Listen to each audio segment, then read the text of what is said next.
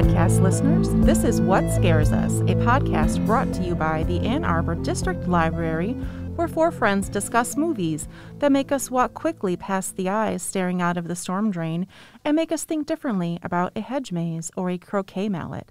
I'm Amanda, and I'm joined by three other staff members of the library. And this is Christopher. This is Matt. I'm Allison.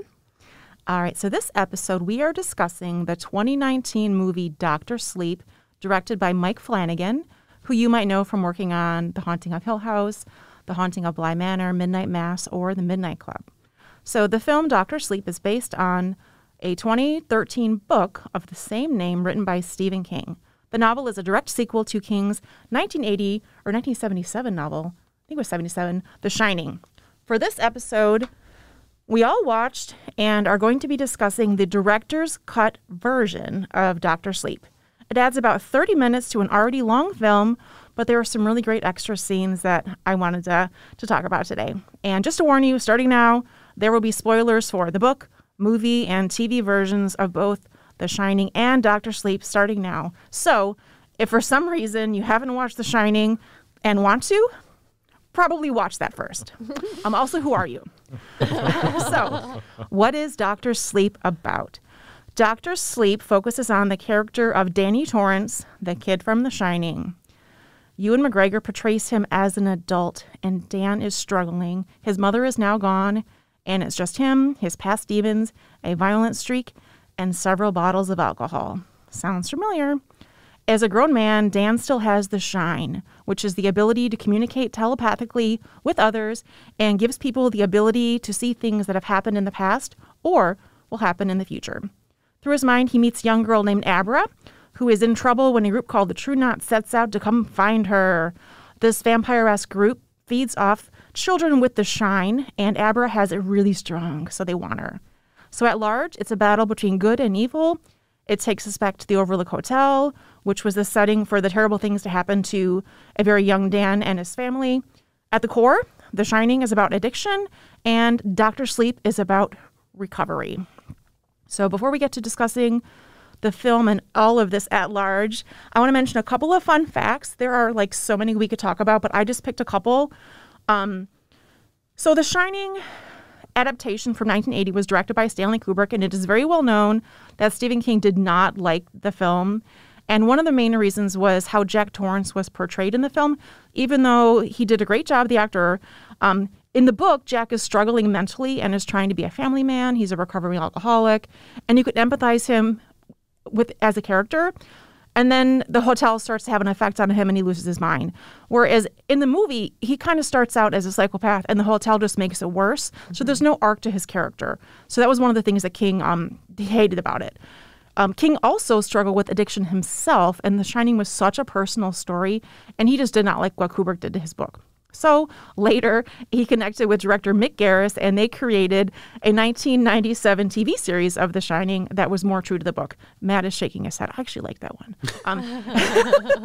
So if you are making a film adaptation of the sequel to The Shining, in which most people, even if they haven't seen it, whoever they are, you have those visuals seared in your brain of what the hotel is, of Danny and the tricycle.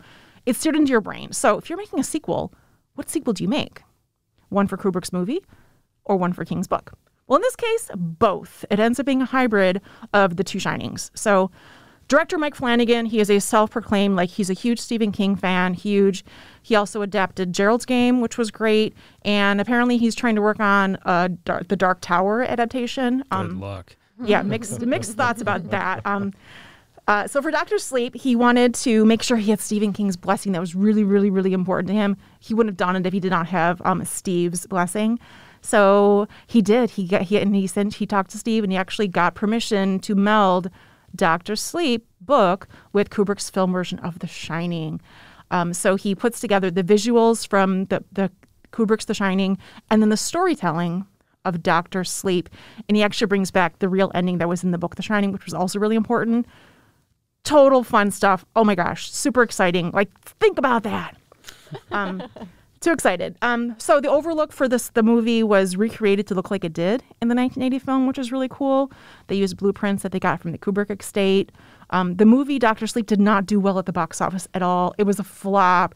But it has found its audience via VOD and streaming, which is great. So I could talk about Mike Flanagan and Stephen King for even more than I just did. And there are a lot of other fun facts and throwbacks we could throw in there. But we will get more into that as we discuss things. Before we go on, though, to talk about things more in detail, I want to hear about y'all's relationship to Dr. Sleep. Well, I love Kubrick's The Shining. I think it's a fantastic movie right from the very first scene on. I have not read much Stephen King, only one book, Salem's Lot. Never read The Shining, never read Dr. Sleep. I watched the director's cut of this twice.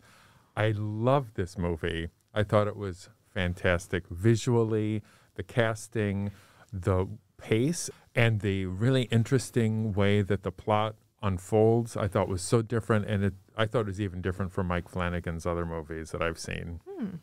I have a really kind of twisty relationship with this overall story. So the first horror movie I ever saw at age 7 was The Shining. Wow. That was some irresponsible parenting on my dad's behalf. It fully destroyed me and made my my threshold for scary things like unbelievably high or low. Anyway, I love The Shining. I think it might be my favorite horror movie. It still works for me. I didn't read The Shining until actually last summer, but I read Dr. Sleep in 2019.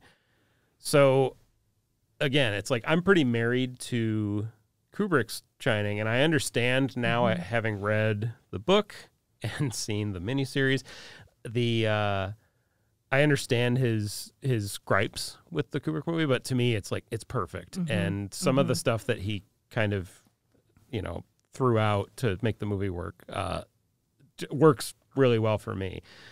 Dr. Sleep, when I saw it initially, I saw the theatrical version. I did not like it. It felt very much like a Remember the Shining to me. And revisiting it for this and watching the director's cut, I liked it so much more. More of the things that I liked about the book, Dr. Sleep, which is just an okay Stephen King book, in my opinion.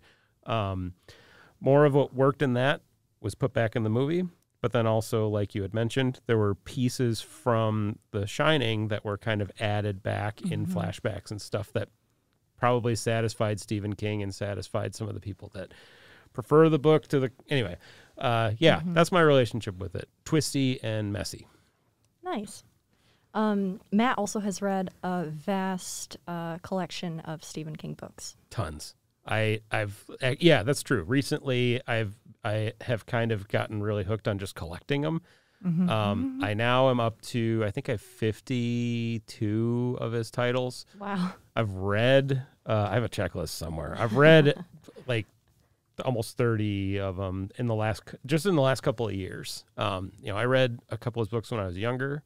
I think my first Stephen King book was actually The Girl Who Loved Tom Gordon. Oh. Okay. Which was like, I was probably in early high school when I read that. But I loved it. And then I weirdly read Hearts in Atlantis. And then I read It. But that was years and years ago, and I definitely didn't absorb it right. Anyway, I love Stephen King stuff. So this movie kind of like scratched a lot of itches for me but also I still have some gripes about it, but we'll get into that. I also have read a lot of Stephen King, but mostly in middle school. So I have like a fine layer of dust over all my sort of memories of reading these books. But I've read The Shining. I really love the book. The movie is all right to me. I really like the visuals, like the aesthetic quality of Kubrick's adaptation. But the act of watching the movie is like somewhat boring to me. And I think I might have started Dr. Sleep, but I don't think I finished it. There were some things that were like, I had like a weird sense of deja vu watching this the first time. I watched the theatrical for the first time in September and also did not enjoy it. Watched the director's cut this time around, I also watched it twice like Christopher, and thought the director's cut was so much better, although I still don't really like this movie for reasons we'll talk about. But I did have a really good time watching it and sort of figuring out like, well, okay, what doesn't work about this for me? Or spending a lot of time comparing the movie with what I knew about the Dr. Sleep book, with what I knew about the Shining book, with what I knew about the Shining movie. I haven't seen the Mick Garris version. But anyway, I had a really great time thinking about this and prepping for this episode, although I don't really enjoy this movie that much. And I do like some Mike Flanagan stuff. Particularly Oculus is one of the few movies that actually legitimately scares me. And I recently watched Absentia, which I really liked as well, especially for a first movie. So Oculus is so great. it scared the shit out of me when I first watched it. Never even heard of it. Oh, really? Oh, you should watch it. It's good. I also think that his Ouija Origin of Evil movie is so good, especially compared to the absolute dog shit first movie. Yeah, I liked Ouija. Hush is also great. Huh. That movie is good. Hush, yeah. Yeah, I've only seen Gerald's Game of his, and my wife was watching Midnight Mass in 2021 like everybody else was, and but I didn't see any of that. So Yeah. So when Dr. Sleep came out, well, I first watched The Shining in the late 80s. I was in 8th grade. My best friend was over. We were having a sleepover, and we were watching it, and we were just, like, terrified. And when the bathtub lady was crawling out, we were just, like, closing our eyes and screaming. Because also she was naked, and we were just like, oh, my God. So that was, like, in 8th grade. And then I was going to read the book shortly after, and I started it and did not because it was a whopper, and I just did not. But then I ended up reading it, like a year later. That was my first Stephen King novel, was reading it when I was like 14. I was like, okay, guess we're watching this. But that was right before the miniseries came out, so I was kind of tied into that. And then I didn't read The Shining as a whole book until last year. I actually listened to it on audio, and it was really good. But I'd already seen, and I love Kubrick's version. That's just, for me, it's a perfect film, and it's a great horror film. Even though I knew Stephen King hated it, but it's one of those works where you've got to look at the source and the adaptation as two separate entities. And I'm a big fan of Mike Flanagan. I'm a big fan of Stephen King. So I think part of it, my sort of fandom for this whole world kind of softened up, like how I was feeling about an adaptation. I didn't read Dr. Sleep until I knew the movie version was coming out. So I read it, I think, the same year you did, Matt. So I read it like that summer. And then it was okay. It was an okay book. And I saw the movie in the theater, and I really liked it. I was excited to geek out and see the Overlook on the screen. Like, I was just lapping it up with a spoon. It wasn't perfect, but I really enjoyed it. I liked it more than I thought, and I liked it more than I liked the book. I don't know what about it. I was sort of like, okay, I actually like that. What? And it's funny because when other people mention Dr. Sleep, one of the first things they say is, oh, I liked it way more than I thought I would. So I just think that's so funny that like at least 5 or 6 people I've heard them say that, and it wasn't prompted. I think people have such strong feelings tied up in The Shining, whether it's the book or the Kubrick movie, or that, like, the idea of a sequel. I remember when they announced that there was going to be a sequel to it, the book, I thought that was the stupidest idea in the world. Yeah. And when I approached this movie the first time with a pretty bad attitude, and then was pleasantly surprised by some of it, but it's an acceptable sequel, and there's definitely some cool stuff there. But I can understand a lot of people's resistance to it, and also being surprised by, it wasn't a piece of shit. Well, it has sleep in the title. Yeah. Right. So it's not called Dr. Exciting or Dr. Spooky. Right. Dr. Spooky. Yeah. That'd be a good nickname. Well, part of it, too, is like the sequel to, like, the novel The Shining came out a long time ago. And for Stephen King to put out the sequel, that was part of, like, his own journey of addiction and recovery. And so I also think of, like, I don't look at it through that lens, but I see what he, and so I can see the importance. So I try to also think about those things and the important steps involved in that kind of thing.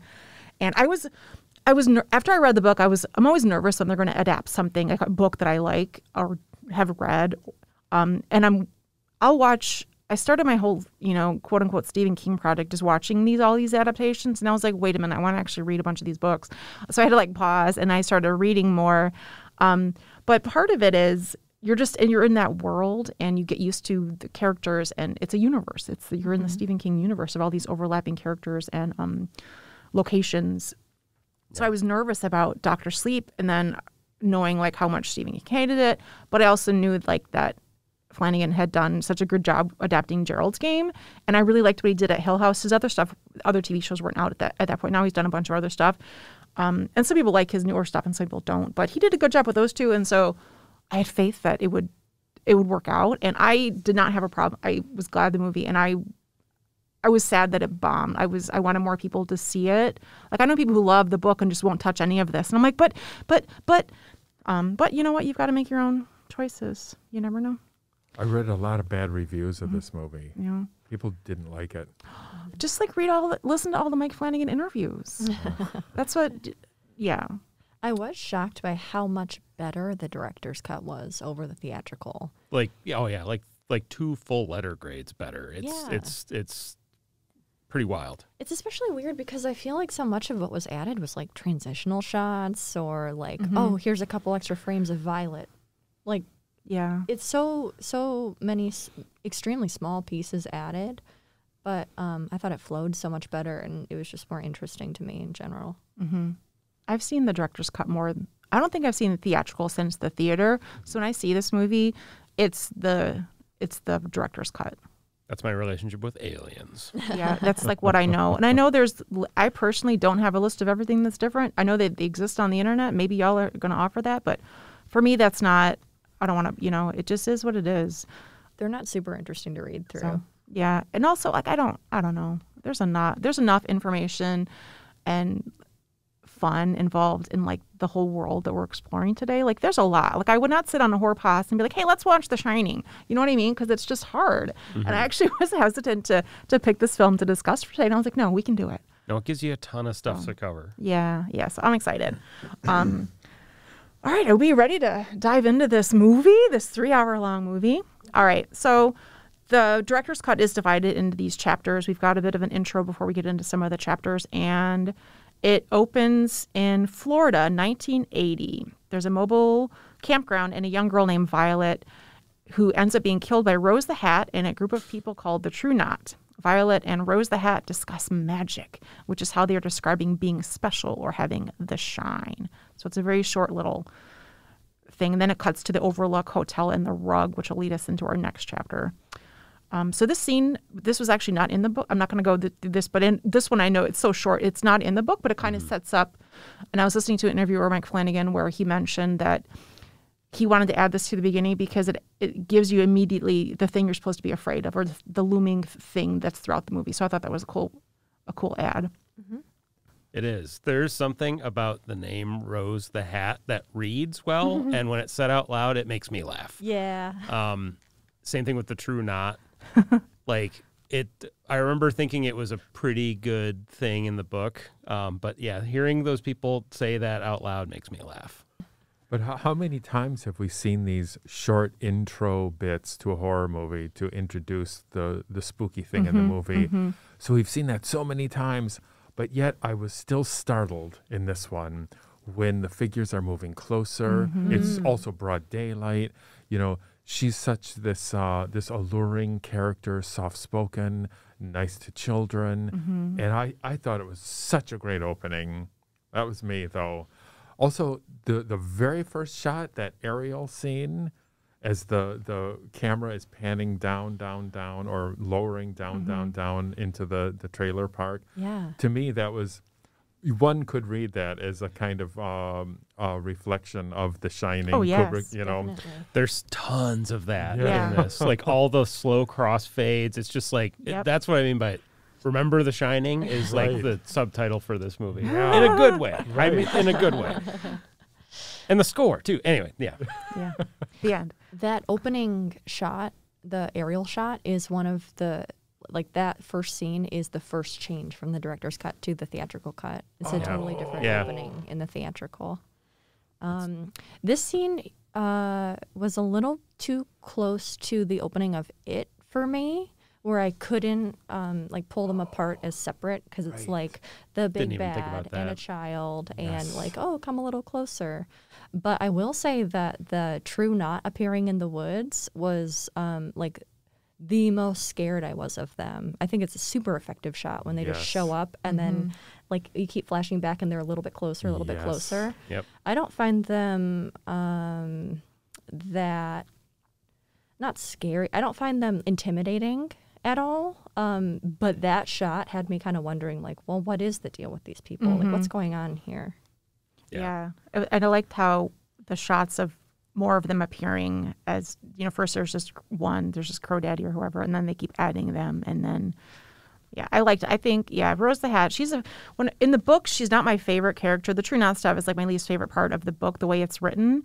But I like the way they did it for this movie. And I think Rose the Hat, she's alluring, she's beautiful, and she has this seductiveness about her, but she's also going to kill this 5-year-old girl in a second. And I just think there's something like really, it's fun. I really liked it. Yeah. And that's that little girl, she was in Haunting of Hill House. Yeah. So Mike Flanagan likes to use some of his actors. The same actors. Yeah, Yes. he has wives and everything too. I don't mind it though. I am the worst because I just will eat it all up and be so excited. And Allison's like, what? And I'm like, yes. In general, I like that when like a director uses the same actors, but in this in particular, I found it distracting because almost every single actor is in something else. Like Jacob Tremblay comes out, the baseball boy, and it's like, oh, remember how bad Before I Wake was? This also reminded me of Frankenstein, like the classic scene by the river and the flowers. Right. And so I was a little disappointed she didn't drown her. I really wanted her to. Huh. Okay.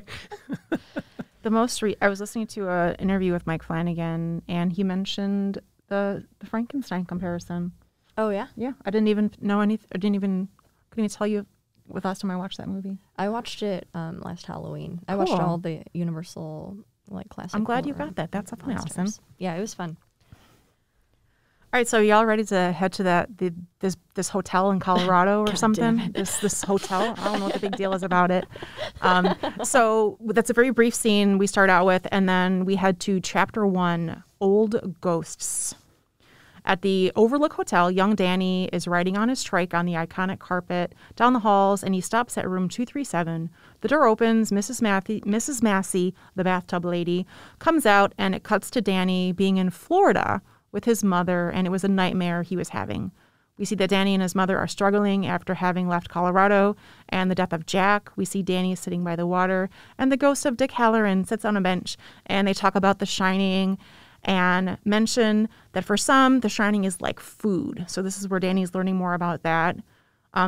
Halloran explains to Danny how to lock the ghosts from the Overlook in a box inside of his head so they won't bother him anymore. And that comes into play a lot later. And then we see a missing child poster for the young cutie pie Violet. And then we see Danny lock up Mrs. Massey, the bathtub lady, in a box inside of his mind. So it's another little brief chapter that gives us lots of information to set up the rest of the movie. Really good casting. I was just gonna say that. I wasn't sure what to expect with recasting some of these very iconic roles, and they did a really great job with all of them. Mm-hmm. So I thought the woman who portrayed Wendy looked and sounded. Mm-hmm. There are so many times when she's speaking, she sounds just like it's Shelley Duvall in The Shining. Yeah. Right? It's unnerving. Yeah. almost. Yeah, her voice, she does these little high trills of Danny. Yeah. Yeah. Oh man. Yeah. And instead of being jarring or annoying, I just thought it was great. Mm-hmm. I Yeah. really liked it.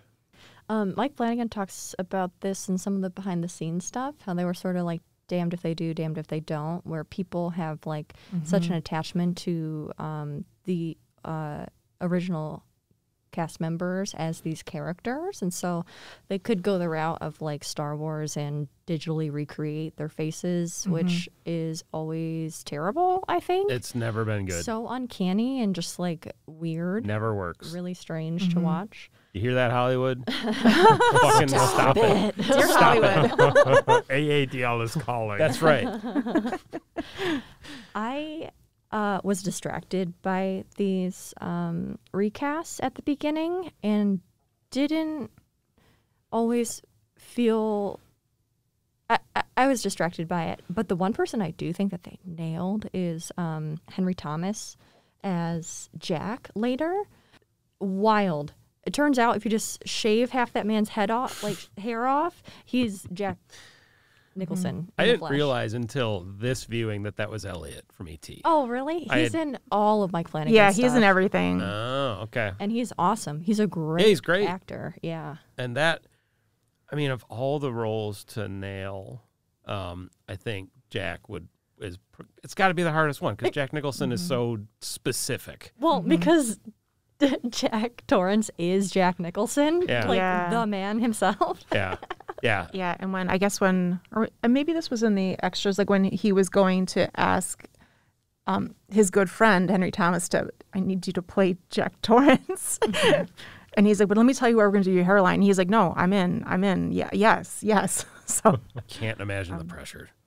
Yeah, it was really cool. I mean, we won't get to meet or see him till later, but it's cool casting, and the way they shot it was really cool too and effective.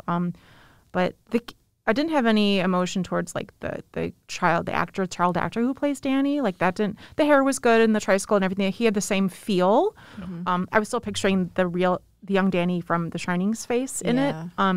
What's interesting, when I was reading or listening to the audiobook for The Shining last year, it was different listening to the audiobook. That was my first like full read of The Shining. And when I was listening to it, I'm picturing the visuals in my head. And sometimes I would picture the visuals in the actors that were in Kubrick's The Shining. And sometimes I was picturing the actors that were in Mick Garris's 97 TV version. So, and I kind of surprised myself that I was doing that. I kind of danced around different scenes that were different people. Huh.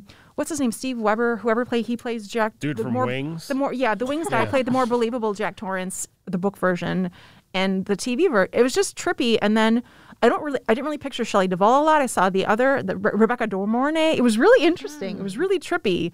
To have all of these like visuals in my head. I had a very similar experience when I read the book. I was kind of darting back and forth between the things. But. Yeah, it was just an interesting way to digest the material. All right, so we got some good intro here. Now the next chapter is chapter 2, and it's kind of a longer chapter. This one, chapter 2, is called Empty Devils, and it is New Jersey in 2011, and it cuts to a grown Dan Torrance in bed, and we see him remembering a wild night the night before with booze, drugs, and sex with probably a woman he met at the bar. Dick Halloran appears towards the end of the scene and tells him that you can't put memories in a box, that real ghosts, you take them with you. Because as a grown Dan, he's gotten very used to putting all of his bad memories in the ghosts that are coming back to haunt him in these boxes in his head. Then we cut to a movie theater. There's a young teenage girl who we learn is Andy. She's on a date with an older man. We also see Rose the Hat and a man, Crow Daddy. He's her second in command. Sitting Rose behind them, we later find out that Andy has the shine. Rose and Crow Daddy kidnap Andy and take her back to the campground. Later, we see a conversation with Andy and Rose tells Andy she wants to turn her. And then it will be springtime forever. Eat well, stay young, live long. We hear that a lot from Rose the Hat. We later see the process on a beach where Andy is turned, and she then joins the True Knot, which involves her eating the steam of the young girl named Violet. So kids have this strong steam, gives them long life. So sadly, Dan wakes up under a bridge. He's wasted. He has hit his bottom. He heads to the bus stop, throws down a few bucks, and takes the bus to a random city, Fraser, New Hampshire. He's in a small town and sees a replica model called Teeny Town. There he meets a man named Billy who sees Dan needs help. He sets Dan up with an apartment, a job at Teeny Town, gets him into AA, and Dan lands a job at a hospice called Rivington House as an orderly. Well, at the hospice, we see a cat named Azzy. Meow. Azzy visits a sick man, and Dan goes in the room, and he is called Doc by the patient. The cat seems to know when someone is going to die and then goes to the room of that person. So this is the first instance of Dan using the shine to talk and comfort somebody through as they are dying. And it's the first time he is called Dr. Sleep, which people end up calling him that, and as he continues to work at this facility. When he gets home from work, there's a message on this painted blackboard in his apartment that says, "Hello," with a smiley face. Dan writes back, "Hi." And this becomes the beginning of Dan and a young girl named Abra talking telepathically. The chapter closes on a shot of the snowy Overlook Hotel.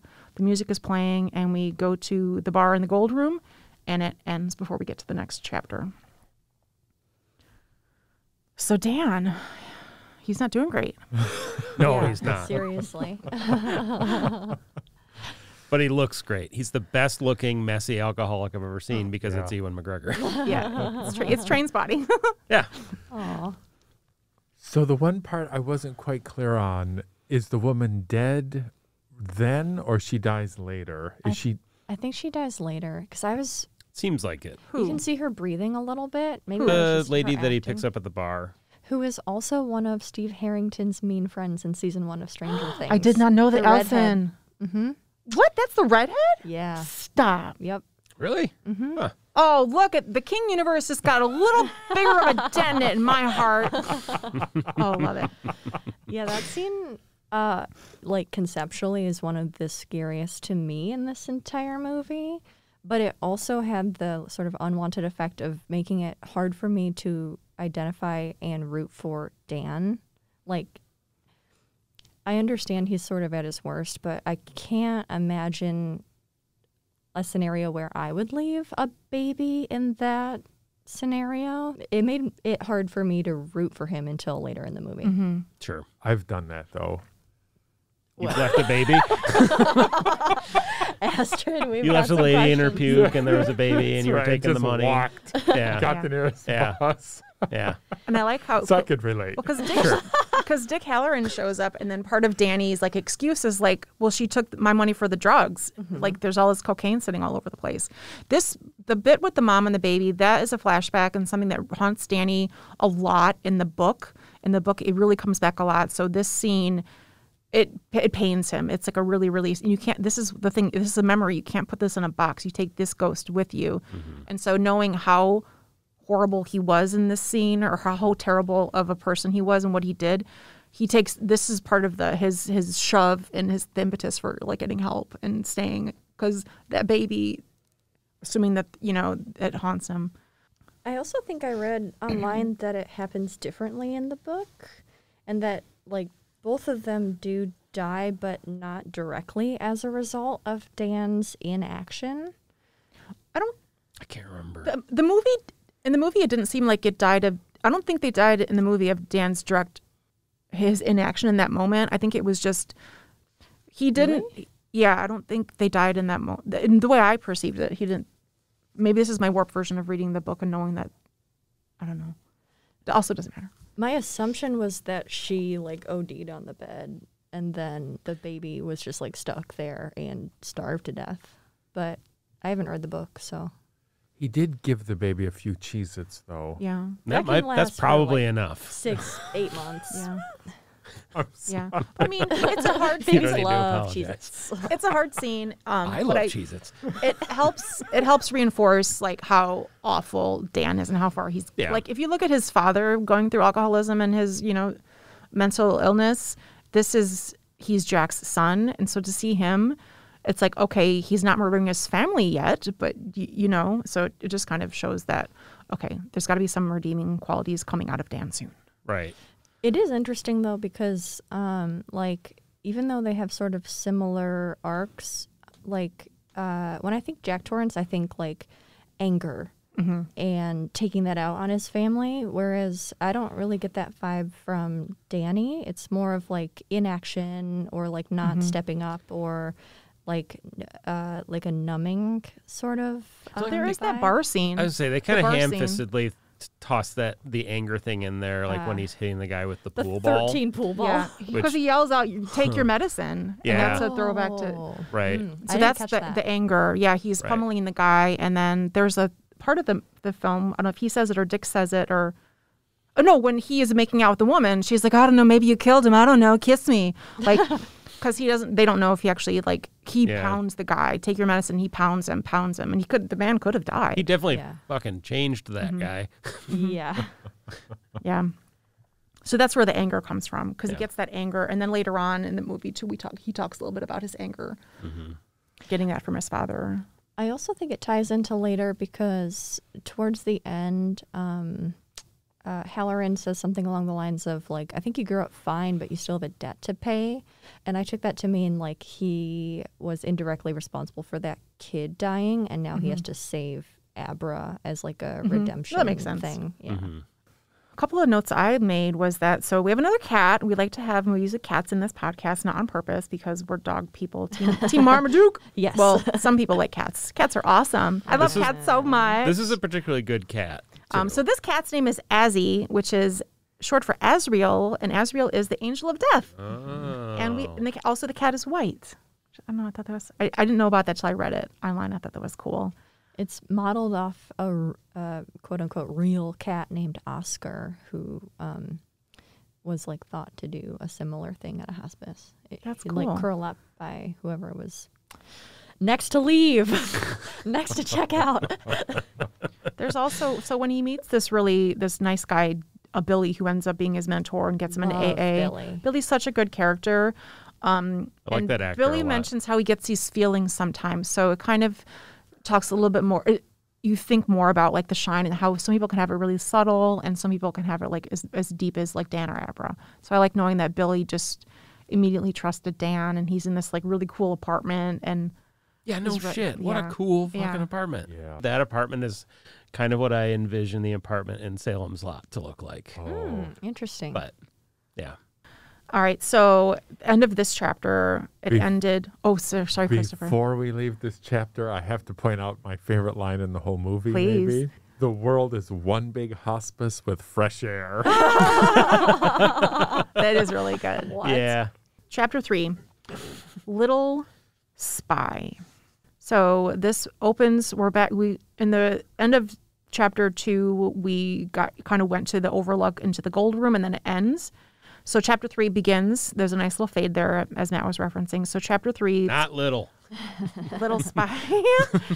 It opens at the bar in the Overlook. There's a glass of whiskey on the bar, and the glass of whiskey fades to Dan's sobriety chip that is in his hand. It is 8 years later, which is present day. Dan, he is clean shaven. He looks a lot better. He is sober, and he is standing up in front of a group, and he talks about his dad and how he got his anger and his alcoholism from him. We see that Dan is helping people still at the hospice before they die. He's full doctor sleep now. And we see that he is now still writing to that young girl who is now a teenager on the blackboard in his room at his apartment. At the campground, Crow Daddy talks to Rose. They're all hungry and they're looking for more steam. They need a kid to catch who really shines, because the stronger the shine, the more steam they get, which is their food that makes them live longer. So that takes us to Adair, Iowa, where we see two members of the True Knot in the audience of a kid's baseball game. And number 19 shines, and they want him. They kidnap him, take him back to the campground, and kill him for his steam in a wonderfully brutal scene. Back in her own bed, Abra is seeing what is happening to the baseball boy, and she is screaming.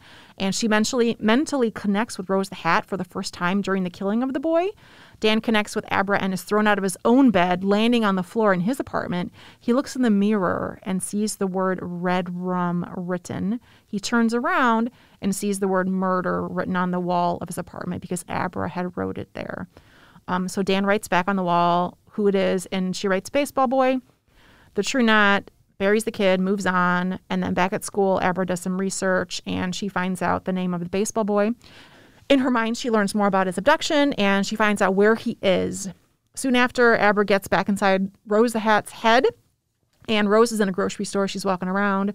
Rose senses the girl, and she gets her out of her head, and she soon knows where Abra is.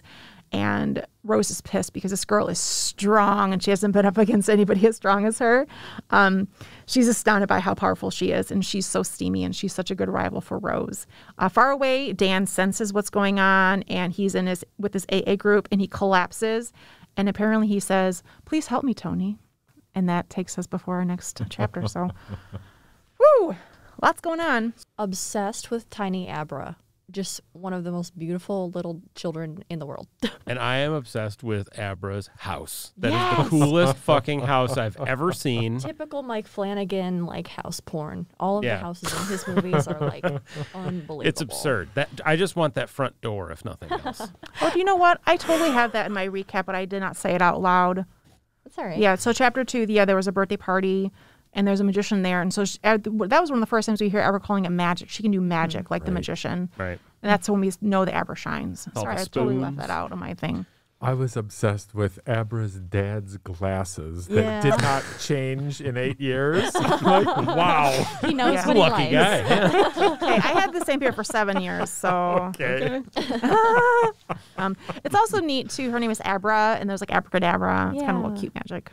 I was freaking out during this because I recognized the actor who plays the magician.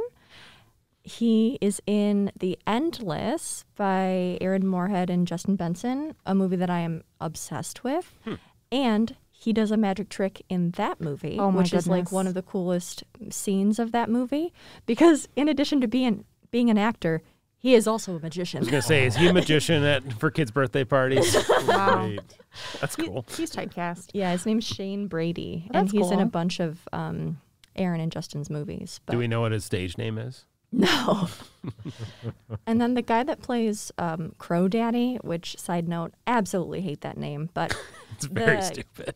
guy who plays him, Zahn McLarnon, is also in Resolution, which is the prequel to The Endless. So Oh. those two universes were like, there's some weird synchronicity there. That's cool. The actor who played Crow Daddy, he was also in Reservation Dogs. Yeah.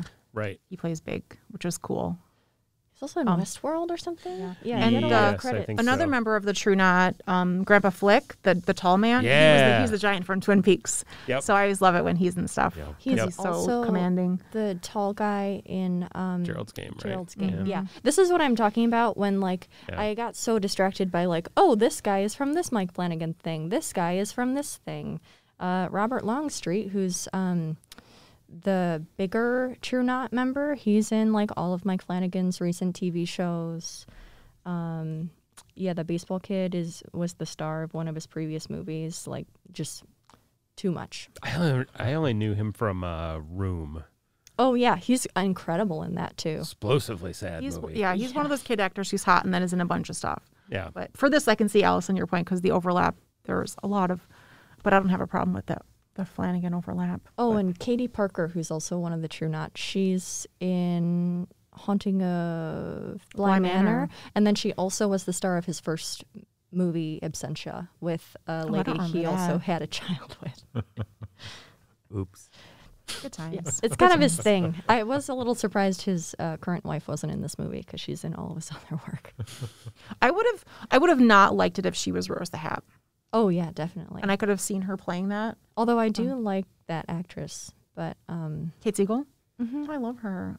I love them as like a little horror power couple. They're So I just wanted to say the AA speech, I thought was one place that I was pleasantly surprised. I mean, maybe I'm a little bit simple, but You're I'm- not. I'm starting to watch the speech and I'm thinking, okay, where's this going to go? We've seen these inspirational feel-good speeches in every single movie that we've ever seen.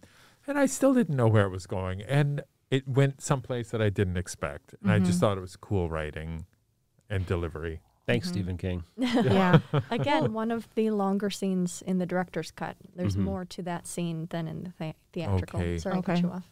I don't know what I was going to say. Well, I think part of it was getting back to Dan being having more empathy, and us having more empathy for Dan as a character versus Jack Torrance when he was doing those things.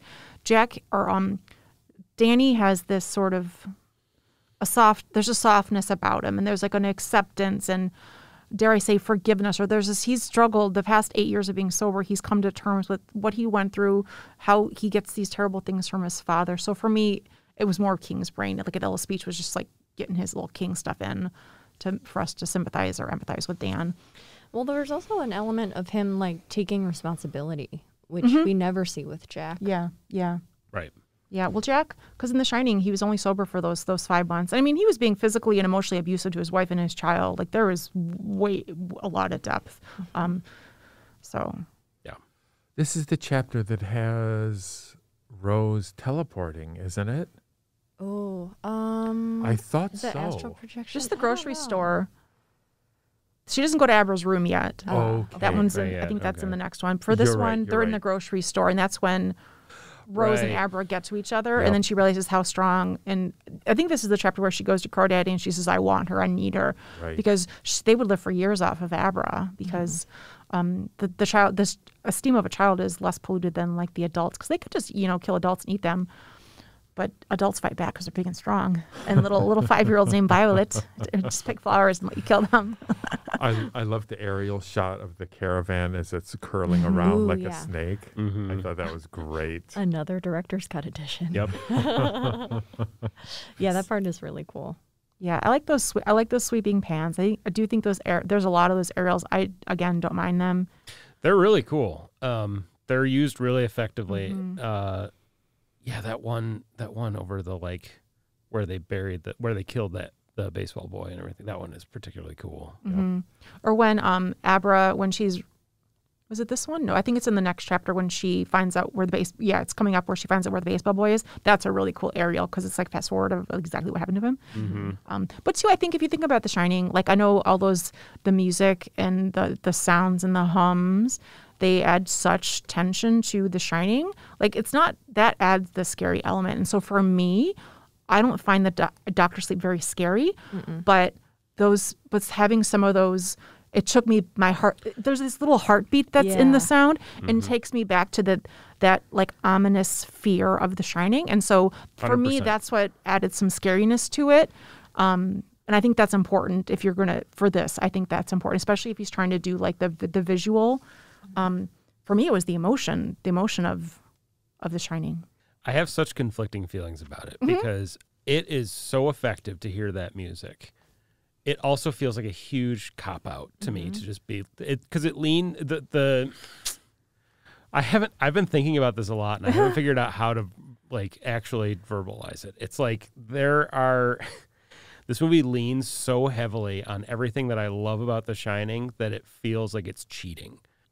The music swelling up every once in a while, like you said, it immediately transports me to being 7 years old and seeing the blood come out of the elevator and thinking that was the scariest thing I had ever seen in my life. But nothing else about this movie, if you take the score away, if you take the huge crossfades away, nothing about this movie is particularly scary to me. A couple of his like seeing the dead woman and child, that works. Some of that stuff really works, but on the whole, I think what keeps this movie scary for me is just callbacks to The Shining over and over again.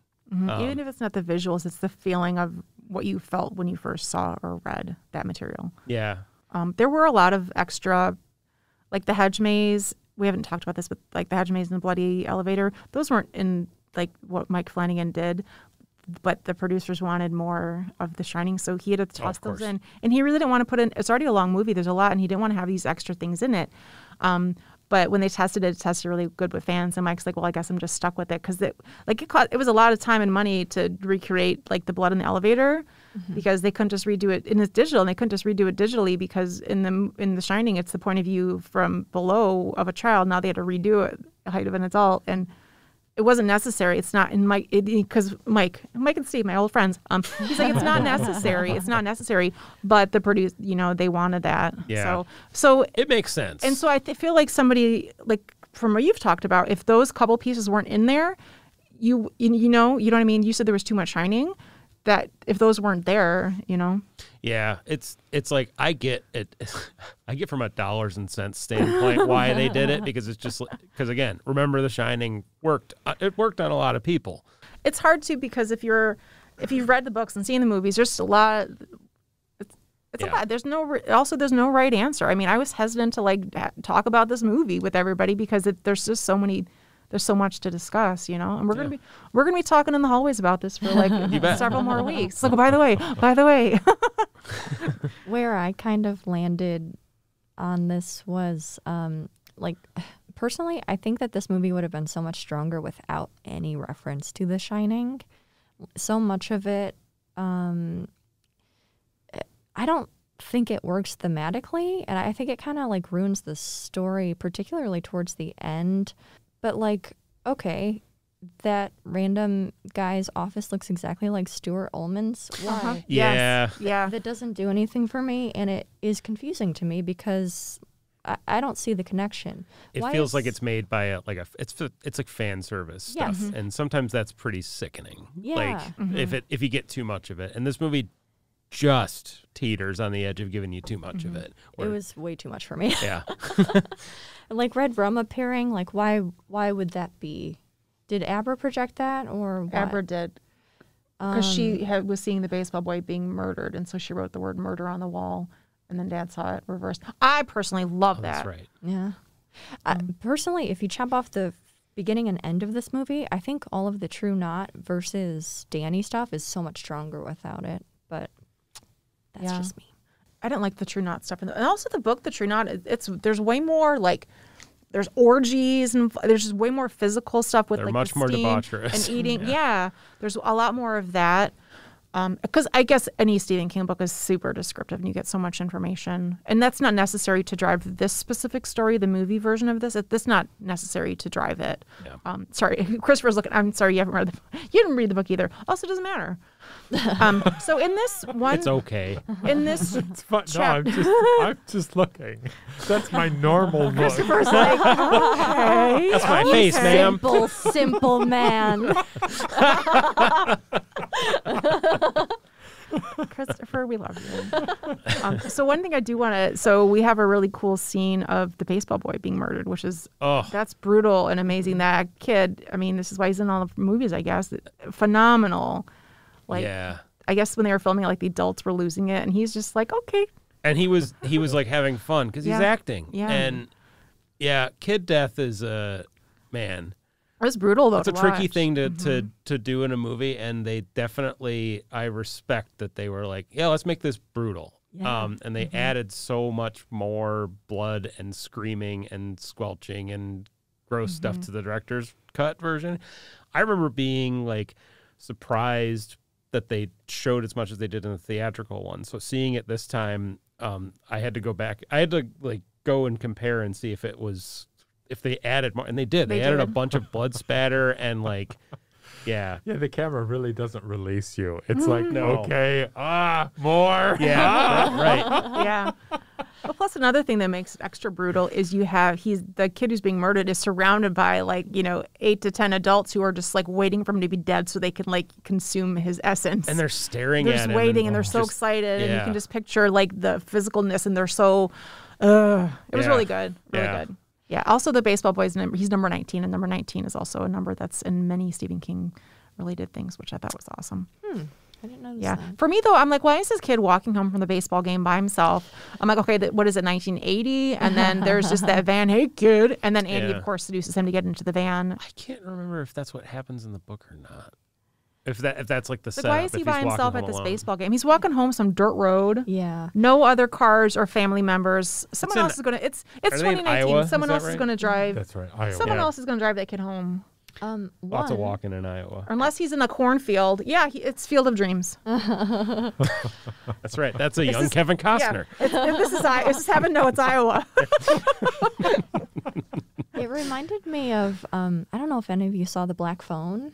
Yes. It's a book by Joe Hill, Stephen King's son, very reminiscent of his dad's work. But it involves baseball. It involves kids being abducted in a van and then taken somewhere and tortured and killed. But that entire movie had like very little blood. So watching this, I was like, hell yeah! Like, Yeah. I Yeah. want to see this kid scream. And you do. And it is a tough scream to listen to. He genuinely amazing. sounds like he's being killed, and Yeah. it is fucked up. Yeah. It's And in also- that sense, I love it. Yeah. Like, I love when he asks, are you going to hurt me? And she and they says, say yes. He's like, no! That's a scary line. That's an actually scary line. Yeah. It's a good delivery too.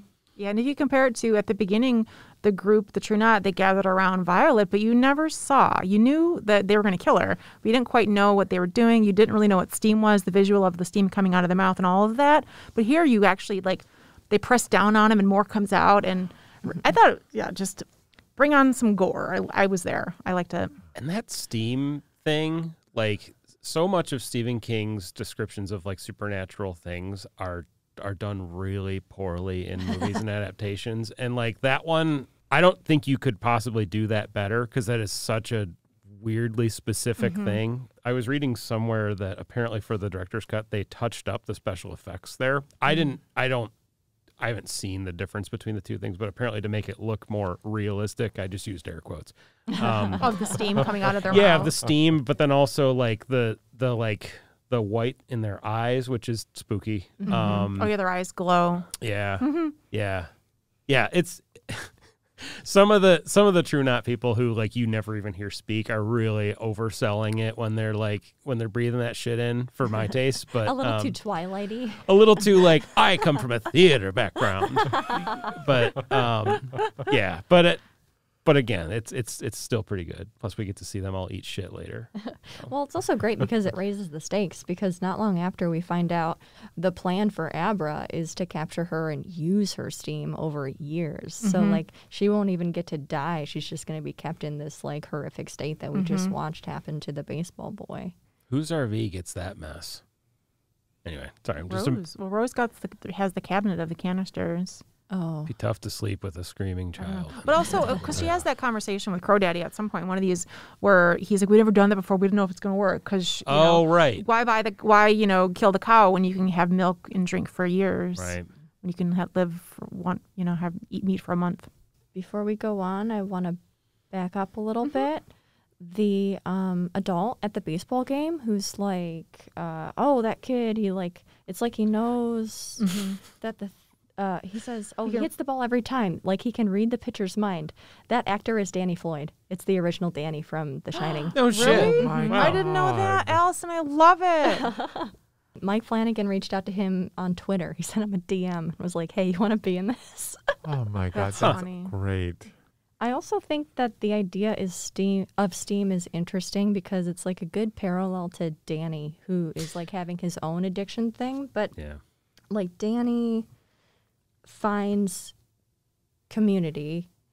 The True Knot has also found community, but he is more interested in helping people like cross over at the hospital, or helping Abra and like becoming sort of a mentor to her, where they are interested in hurting children and taking energy from other people, whereas he's like really giving part of himself to the people of hospice or to Abra. So I think that's like an interesting parallel there.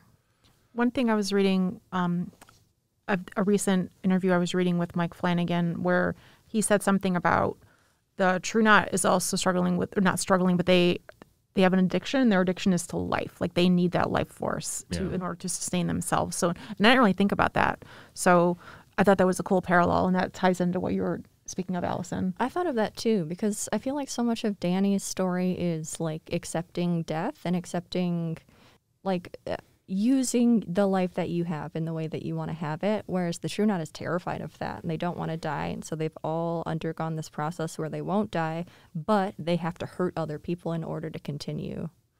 I just think that's interesting. At one point, I think Rose says, "You don't know what you would do for more life," or for something like that. Yeah, back to the nature of the True Knot, I could have gone with a couple more scenes of them being a little bit more diabolical.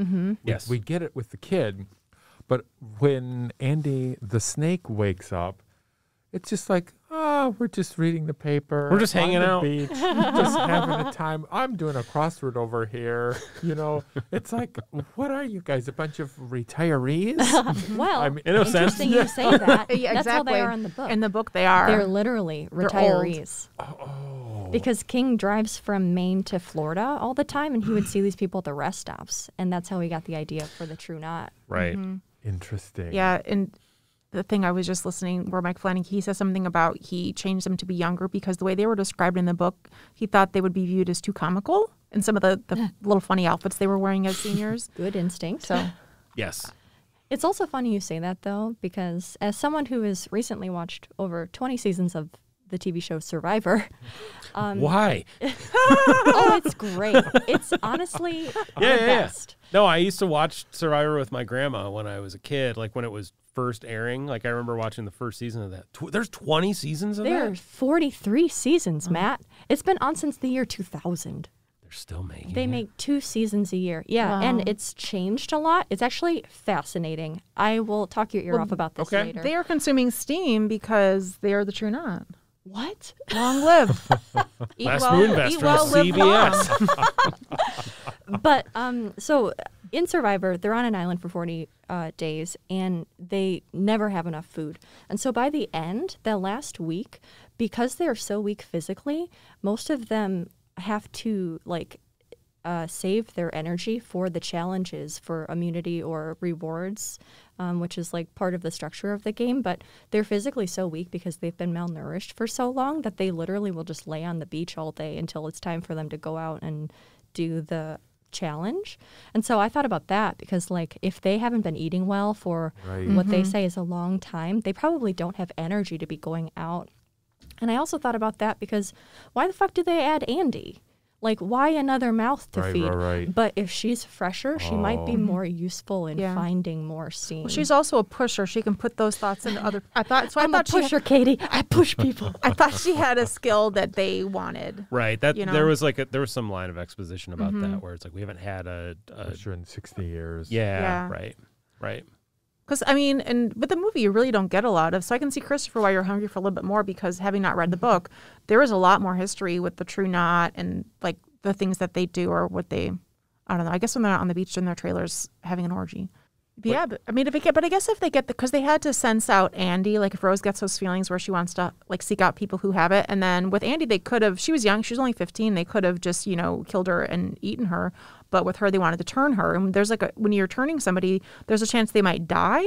So, but if you turn someone, they can be a member of the knot and be helpful. So I thought it was the skill that they'd wanted since she was a pusher and she could convince, sleep. She knocks Dan out. She's like, you're sleepy. And Dan falls, you know what I mean? That's that's super useful. The turning scenes were incredibly like the Twilight series, which was hard for me to wrap my mind around. Oh, yeah. Like when they were cycling? No, the cycling was so cool. Cycling's cool. Yeah. That shit was awesome. Again, like I said earlier, I don't know how you could make that better. That looked, I was convinced by it. Yeah. Yeah, that was one of the coolest parts of the movie to me, when he's transitioning between decomp and his and then state. the sound of it, and also it's very painful. Yeah. And you could just feel the pain they were going through. Yeah. But during that scene when she's comforting him, she's like, oh, yeah, you were with the gladiators and you were, I want to see that. Yeah. Show me some of that. I Yeah. wish they were flashbacks almost. For the True Knot?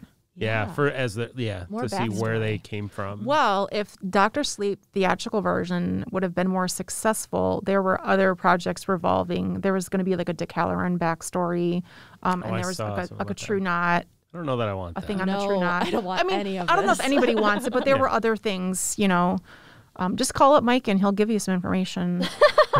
Just DM him. I He's think got he's stories. busy. Yeah. Yeah, he's too busy trying to deal with Amazon working on the Dark Tower. How the fuck is he going to do that? Anyway, I don't know. I don't know, friends. All right. with all the So- same actors. Yeah. Exactly. That's how he'll do it. I can't even go on about that right now. All right, so are we ready to move on? Where are we at? Let's see. Trying to remember what else happened We just in finished. this chapter. It though. ends with Danny lying on the ground. Please help me, Tony. This was so confusing to me. Oh, okay. Some of the mythology of this, I feel almost retconned stuff that I thought was true about The Shining. But wasn't Tony originally Danny from the future? And if so, how the fuck does this work? Because now we're watching Danny in the future. He's not doing anything. You know what I mean? He's not communicating with his past self. So how does that work? And then how come Tony is still a thing, even though this man is 40 years old? Well, because if you look at Danny Torrance from Kubrick's The Shining versus Dan Torrance in Dr. Sleep, the movie adaptation that is supposed to be blending together both versions of The Shining, he's Tony was the name of the voice that talked in his head. That's what he tells Abra. He said he used to call the Shine Tony. He says, I called it Tony. It was my imaginary friend. And then Abra says, I thought you were my imaginary friend. So to him, like this, he heard the voices in his head and he thought that it was Tony. Okay. So for me, I didn't even think about it. I was just, that was the adaptation that they were going with, I guess. Like, I don't even remember the other stuff about Tony being his past, future self. What did you say? Well, his name is Daniel Anthony Torrance. And so, like, in the books, I thought that, like, it was Danny from the future, like, Obi-Wan Kenobi-ing his past self. Yeah. Okay. So it says near the end of Stephen King's Shining book, it's revealed that Tony is actually Danny Torrance's future adult self. Yes. Yeah. So this was just, like, Yeah. scrambling my brain. Well, that makes sense, though, because we have, like, there's 4 different versions. There's 4 different things going on. Yeah, I guess So that's it's true. which version are you trying to remember, or which version are you putting on the character that's in front of you now? Yeah. But it makes sense, though, because that's what he talks about earlier in the film. Or later. He hasn't met Abra yet, but later he meets Abra in a little while, and then he talks about Tony again. Yeah, and I don't remember how that played out in the book Way at all. too much shit to try to remember between the 4 different. Yeah. It's ridiculous. I can't imagine being, like, if you're writing this and then directing it. Oh, if and, you're the you know. continuity person on within the like crew, holy shit. It's like, what version are we on today? Yeah. Which one is this? Right. Yeah. All right, so Baseball Boy's dead. Please gotta help me, talk Tony. about Dead and buried loose. Oh, yeah. Woof. All right, we're ready to go to chapter 4. Yep. Chapter 4, Turn World. We open with Abra at school. Abra skips school and heads to Frasier and surprises Dan in Teeny Town, and they meet in real life for the first time. She calls it magic, and Dan tells her that he calls it the Shine. Abra tells Dan about the death of the baseball boy and says that she wants to find him and that she needs Dan's help to do so. Dan listens, and then being the responsible adult that he is, he tells Abra to go home, to not shine, so that these bad people won't find her. He said, they will find you, and they will haunt you forever. Don't shine. Then there's a quick flashback to Danny and his mom in 1980. And then we go to Dan. He's at the hospice, and Azzy the cat leads him into an empty room, and he says, no, there's nobody in there. And he goes in there, and it's Dick Halloran. Dick Halloran is there, and this is where he talks about the debt he's got to pay, and he tells Dan to help Abra. Elsewhere, Crow Daddy and Rose find out where Abra is, and that night Rose goes to Abra's house in her mind. There's a whole long scene, and then Abra gets in her head and vice versa. And then eventually Dan and Abra speak telepathically, and he agrees to help her. He gets Billy to help him, and they drive off, heading to Iowa to find the baseball boy's body. Abra joins them from afar in her mind while they're driving in the car. Separately, the True Knot heads off to go get Abra at her house, and Rose the Hat stays behind. She has that connection with Abra, so Crow tells her to stay behind, so Rose stays back. Everyone else is off to Abra's house to get her. Dan and Billy, in a really sad little scene, Dan and Billy dig up the baseball boy's body. They find the baseball glove that Barry the Chunk wore, so that Abra can make that connection and find out where they are. Yeah, so that's basically chapter 4. A lot of information, a lot of things happen. The astral projection scene is just the coolest shit ever. Very cool. Yeah. So well done. Very, very cool. So novel, but so expertly pulled off. Yeah. And the hand gore thing is just the fucking coolest. Flanagan loves that hand gore. Stephen King too. Yeah. Was Yeah. the most amazing. You said you watched Gerald's Game? Yes. Yep. Yeah. Yep. There's an amazing degloving, so You bet. that's like, Isn't there one in Hush too? At the end in the bathtub? I don't remember. But yeah, that was really good. That was a really good gory scene. Yeah. And I love too how Abra like totally took control and just like, and Rose is not happy. She is like, Yeah. Yeah. she knows how strong she is. It's cool to see her not be confident and Yeah. be a little scared. She was deflated and like yeah. terrified because it hadn't happened before. Yeah, it's the first time that she wasn't sensual.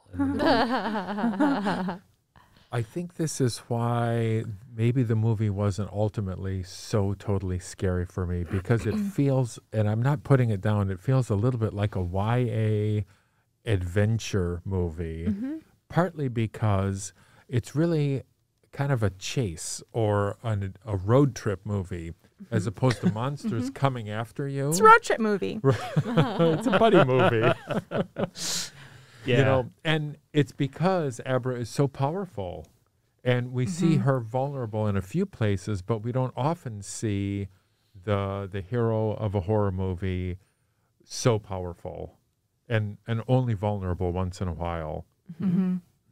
I also like seeing Abra so confident. Like, Right. where else have we seen a little girl who, like, understands her abilities and, like, is confident in them? I feel like usually it's like they get in over their head and then some adult has to swoop in and Right. save them. Right. Yeah, and I think part of this, like moving her on to why she wanted to like go meet Dan in real life, because she knows the true knot has murdered this boy and she wants to stop them. And that's what Dick tries to tell Dan is like, they will keep doing this. And if somebody like you didn't step in, they're going to kill that girl, and they would have killed you as a kid too. But Dick happened to be there. It's interesting. I don't want to say happenstance, but I like that interpretation, Christopher, because I hadn't thought of that. But yeah, she is totally a confident badass. Like, even towards the end, some of the scenes, Abra's just like, Right. and she's just doing her thing because I think once she knows how powerful she is versus Rose the Hat, it's just really cool Right. Yeah. to have her win. Yeah, it did. Later, when they go back to the Overlook, I had a lot of questions about why, because it seemed like Abra was so much more powerful than Rose in this scene. One scene that didn't quite work for me is when they're digging up Baseball Boy and the friend, what's the friend's Billy. name? Billy.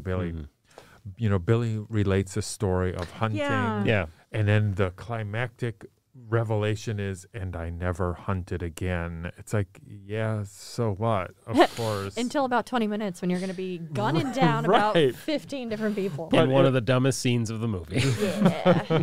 Yeah, it doesn't make any sense. I liked that scene. I liked them digging it up and how Right. horrible it was. Yup. I could just smell Oh, it. yeah. But I don't know why Yeah. you told the hunting story. That seemed like Yeah. a throwaway. Yeah, the hunting story detracted from that scene. Just to in get my- you to the smell. Right. I think that's the only reason that Yeah. that dialogue. Because was we've in smelled there. a dead deer, but not a dead body. Right. That is sort of typical Flanagan, though. Like, especially in his later work, he has this propensity for, like, monologuing a lot. Like, way too much, in my opinion. And, like, an over-reliance on, like, a sentimental feel. I see. So that was, like, a thing where I was like, oh, okay, yeah, that's just, like, Flanagan going off on his own thing. But also, too, King does that, too. yeah, he does. Oh yeah. Yeah, the monologues and the sentimental and the story. But also- I love it when he That does scene was it. probably 20 Yeah. pages. Sure. Yeah, right. Also, can I just say, Billy is the best friend anyone could ever have. No shit. He's helping you dig up a child. He's like, I've known you for 10 seconds. Let me get you to AA. Here's an apartment. He has some little line about that in the car, like when they're pulling up to the where he's just like, if this kid's really there, like that's fucking crazy or something like that. I can't remember what it That's is. a great scene. Yeah. He says, either we're not going to find this and you're totally crazy and certifiable, which I can Right. deal with, or we're going to find the body, which is worse. Yeah. Yes. Yeah, that was a great line. Yeah. And I Yeah. think Billy, too, is a great character because even when they're building the relationship, when he initially tries to help Dan, he has a bit of that shine and he feels for Dan and he knows he doesn't understand all of what's going on, but he trusts Dan. He's like, you trust me, right? Can you help me do this thing? And he does because he trusts him. So yeah, Billy's such a good guy, though. It also reminded me again of the difference between Danny and Jack, where, like, people always say, like, the opposite of addiction is, like, community. And that's, like, so true in these two characters. Like, Danny is able to find a friend who helps him and a community in AA and, all these different people who become part of his tribe. Whereas Jack is isolated in the Overlook with no one to turn to except for all these, like, fucking ghosts. Just interesting. Mm-hmm. Any other thoughts before we move on? I also love, again, like, the difference between Danny and the True Knot, where, like, when the grandpa is cycling, Oh, I was just going to say, yeah. they all comfort him and they're all there for them because they are in some ways a community, but as soon as he's gone, they all turn on him and they consume him. yeah. Yeah. Yeah. They're using him up. I liked seeing the emotion of everybody because they call him Grandpa Flick. He's been this group for hundreds and hundreds of years. And it's also cool because we know that they eventually do die. And in the scene, Andy's like, wait, I thought we lived forever. And she said, Surprise, bitch. no one promised you immortality. It's live eat well, live long, and you live Right. hundreds of years.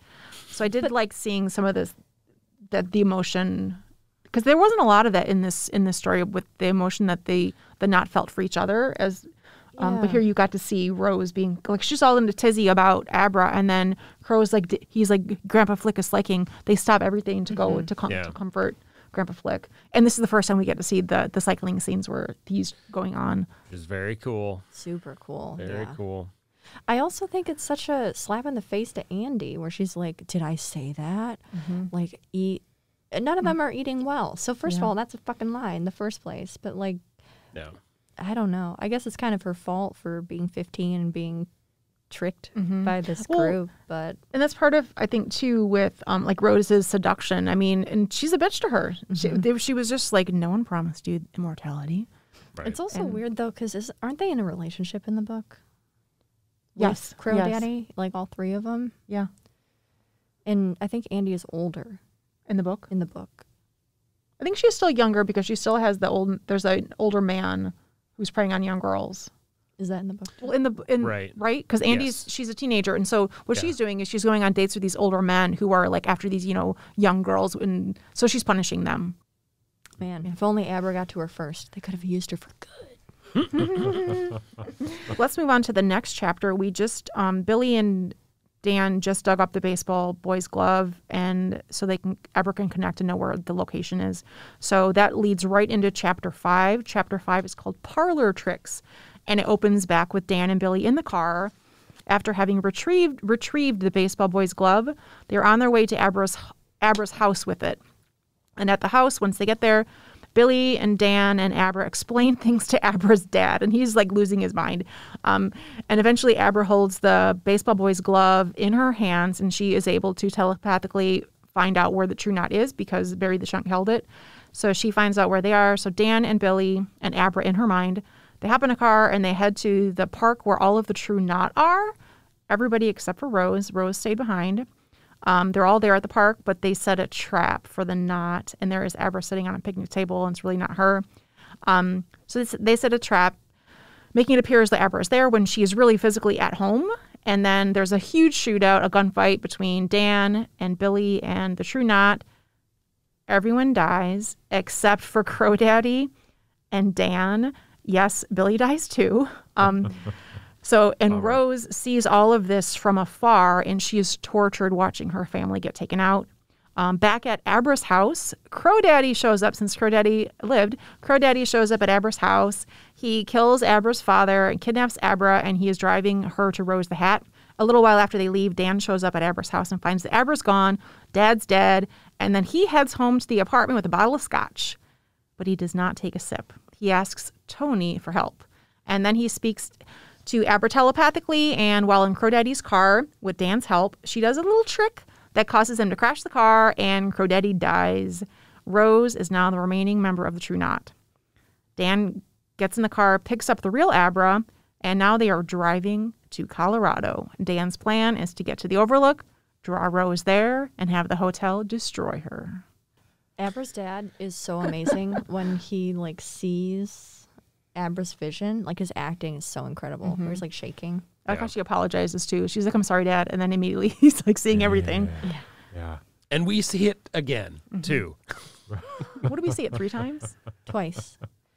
And that's one of the, right? Because that's one of the I think differences it's- between the director's cut. Because she like makes that noise in his ears when he's like about to kill Dan. But then she takes him inside and she shows him then.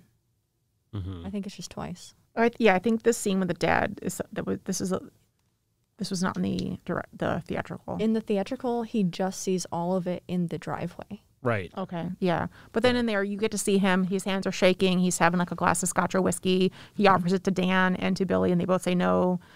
I thought that was so interesting because alcohol is such a big thing in this movie. And like when he's confronted with this horrible shit, what is his first response? Exactly. Pour a drink. I thought it was perfect. That's exactly, Yeah. you just, yeah. Well, because he's ready to think like, who is this old man, Uncle Dan? Is he molesting my daughter? Like, why are you here? What the hell's going on? Right. And he confronts that guy, and then he sees what his daughter really can do. And they've known forever she has like this magic in her. It's different so to much bigger. experience it yourself. That's a lot to take in right away. It's just Yeah. My Yeah. daughter, this is real, and this guy also has it. It's not just spoons on the ceiling. Yeah, exactly. Oh my God, a child got murdered. Yeah. It's Yeah. interesting. Yeah, and then the poor guy dies. So I loved after the gore of Baseball Boy that we just see the father's death in passing. You know, we just see the result of that, and I thought it was a great scene. It's so easy for Crow Daddy. He's just walking out the door with Abra, and there in the background is poor Dad. You know, Yeah. Yeah, and even when Dan eventually gets there and finds the dead body, it's like, because he's not important. He's inconsequential to the whole story. yeah. I was really upset when he died, though. I was like weirdly very attached to him, Aw. particularly in the His director's glasses. cut. Love Well, those frames. But Billy's death was so Same. sudden. And Yeah. again, he doesn't die in the book, so No. I was, Oh, he doesn't die in the book. Yeah. No. yeah, we'll get there. Okay, Yeah. because I loved his death because I was so shocked and upset. Yeah, there's some changes. Yeah. Huh. Yeah, I was really upset about that. So there was one scene, you know, I have to pick a few little nits here. When Dan is able to find Abra, you know, Abra's drugged, she's in the van, she's on her way back to Rose, and there's, you know, a whole spiel about how her steam has been dampened and she can't do anything. And then Dan takes the bottle, goes back to his apartment, he throws the bottle down, and then he immediately contacts Abra. I thought it was just a little too easy, you know, a little too what's the plot term? Deus ex machina, Machina, yeah. right? Yeah. You know, it's like, oh right, here's the button. We're gonna press this button that I just found. It was very fast. right. It was very fast. It Like, was you a knew he little wasn't too going to easy take a for drink. me. Yeah. All Yeah. of this last third of the movie is like that for me. Like too easy. I don't understand why they made some of the choices they did. Yeah, this is about the point where I remembered how I felt about the theatrical version, because I remembered that I thought it was okay, but then when we got to this point, especially after that shootout, this is not a movie that I felt like I needed to revisit because it just kind of falls apart for me. Yeah. Especially all the Overlook stuff later. It really doesn't work for me. But one change I do like is in the book, Dan is legitimately Abra's uncle because Yeah.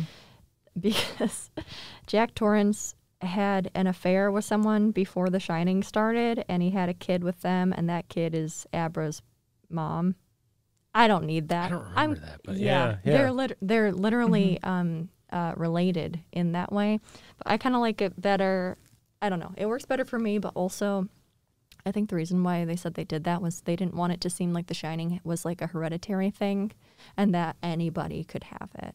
That's funny. Yeah, I don't need it to really be Uncle Dan. She's also a Palpatine. I was just going to say, it's like a stupid Star Wars thing. It's not necessary for this film.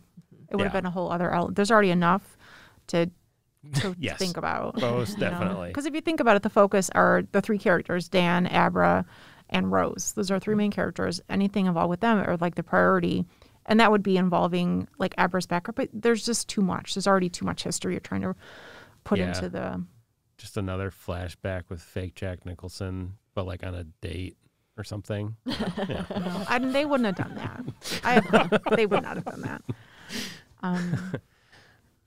And for me, there's a lot of, and this is the part of the film, for me, there's a lot of like driving in cars, moving from one place to the other. It's like, okay, well, where's the caravan now? What hotel? And then also the next scene when we get to the Overlook, that did not take place there originally. It took place at the campground that was on where the Overlook once stood. So there's just all these traveling changes. And then, yeah, I didn't really want to think about where the campground was. And like, they're just driving in the car. Like even when I was reading the recap, it's like, it was so, you're like in these different cars. Dan and Billy are in a car, and then Abra and Crow Daddy are in a car, and then Dan jumps in Abra's body. And there's just a lot of, which I guess you have to be to get everybody to the same spot. Right. Which is the end goal of it. But there's too much going on. Road trip. Yeah, right, exactly. Yeah. Road trip. Yeah, who's in charge of the soundtrack? That's what I want to know. Aw. Any other thoughts on this chapter before we get to the last chapter where things will be remembered? The shootout is tonally just a bad fit for the movie, I think. Does that happen in the book?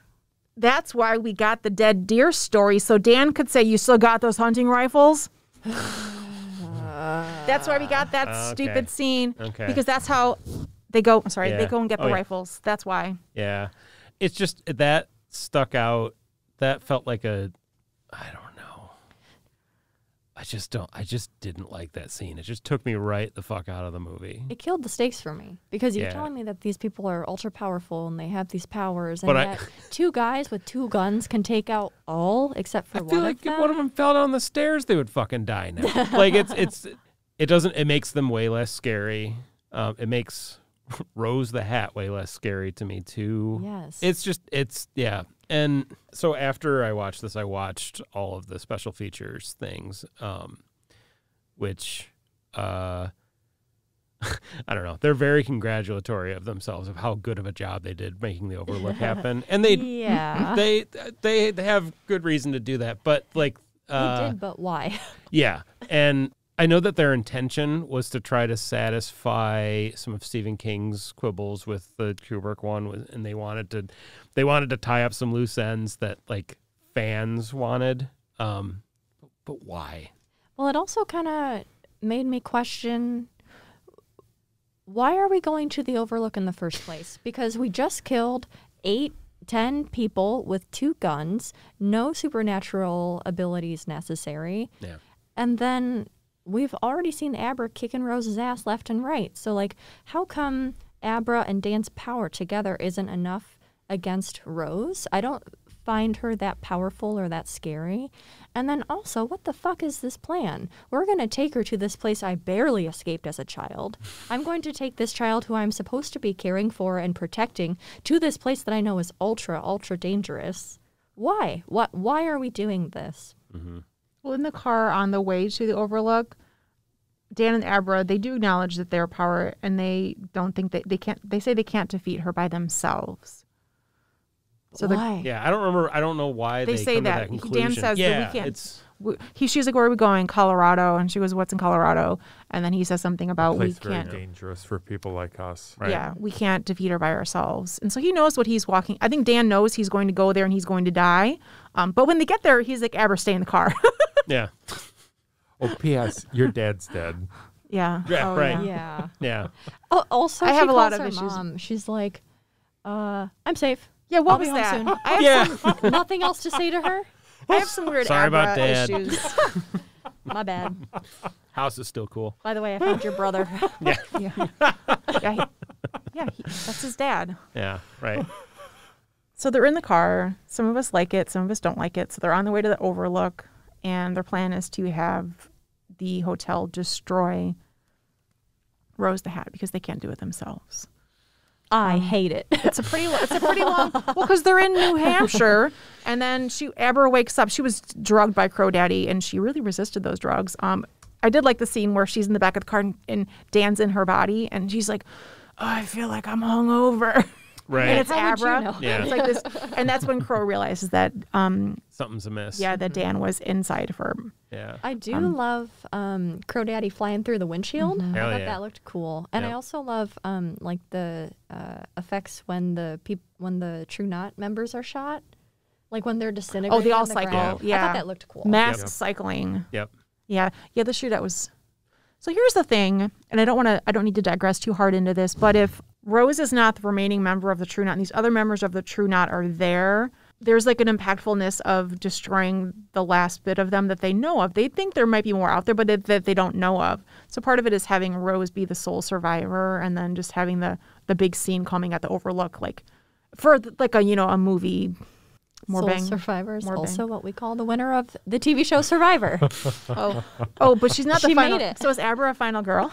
I didn't expect so much to talk about Survivor in this. Oh man, just wait till after we finish recording. Survivor. I think I watched half an episode once, like 15 years ago. I think my roommate Yeah. was watching it like I don't know. It's fascinating. Naked and Afraid is 18 more my years ago? speed, and it's a similar thing. But When you were talking about Survivor, I kept thinking you meant The Bachelor. Oh, Oh, I've never seen Wait a it. minute, are they malnourished on The Bachelor? well, yes, but that's for different societal reasons. yeah, those are the orgies in the trailers. Right. With the retirees. Yeah. Here is Rose. Take this, Rose. Wow, we found a way to make it work. Anything is possible. All right, so Dan and Abra are in the car. They're on their way to the Overlook. So we head to chapter 6, which is the final chapter, which is called What Was Forgotten. And it opens very slow. There's a sweeping pan leading up the mountain that It's mimics the one. the one from when they were going to the Overlook in The Shining for the first time. I think it's literally the same footage. But It's amazing. I And they use Wendy Carlos. Was it Wendy Carlos that did the score to The Shining? Anyway, yeah, Yeah. they use Yeah. it's all there, whether you like it or not. So, and I feel like when you're watching this, I will do my recap, but I feel like when you're watching this movie, you're building up to this. But also in the book, this does not happen at the Overlook. It happens on the Overlook. In the book, The Shining, the Overlook burned down and Jack died. At the end of The Shining, Jack died in the burned up hotel. He burns to death instead of freezing to death, hot and cold. And so for this, when Flanagan wanted to create, he wanted to put back the end of The Shining in for Stephen King, put back the end of The Shining, but he also wanted it to take place at the Overlook, to be back in the Overlook. But in the book, it takes place on the campground where the Overlook once was. We open up with that sweeping pan. We're back at the Overlook. Dan and Abra arrive at the boarded up hotel. Abra stays in the car and is told to wait for Rose to arrive, and then Dan heads inside the hotel to wake it up. As Dan walks through the halls, the lights start to come on. He heads around. He goes to the boiler room. He visits the room he and his parents stayed in. We see some old familiar visuals that we know from Kubrick's Shining. Dan then heads to the gold room for a long scene with his father, who says he's Lloyd the bartender and has no idea what Dan's talking about. So Lloyd/Jack talks about alcohol and how it's his medicine, a cure-all. Dan refuses a drink at the bar. Then they head to the bathroom. So they head to it's the iconic red and white bathroom where Lloyd/Jack cleans up Dan's jacket, and Lloyd/Jack mentions Abra and tells Dan to just bring her inside. That management is not happy with him. So Rose finally arrives at the Overlook. She walks the halls, and eventually Rose, Abra, and Dan meet in the Colorado room. We see Jack's typewriter, and Dan is there wielding the axe, not on axe, the axe. And they telepathically send Rose to the iconic hedge maze where she chases Abra, but it's just a trick, and Rose finds out. Then they're back at the hotel, and Rose and Dan have a standoff and fight with the axe on the stairs. As Rose is eating, I can't even believe I'm going to say this out loud. As Rose is eating an injured Dan's steam, she gets in his mind and sees a young Danny running and Jack chasing him. We see Wendy fighting Jack on those same stairs.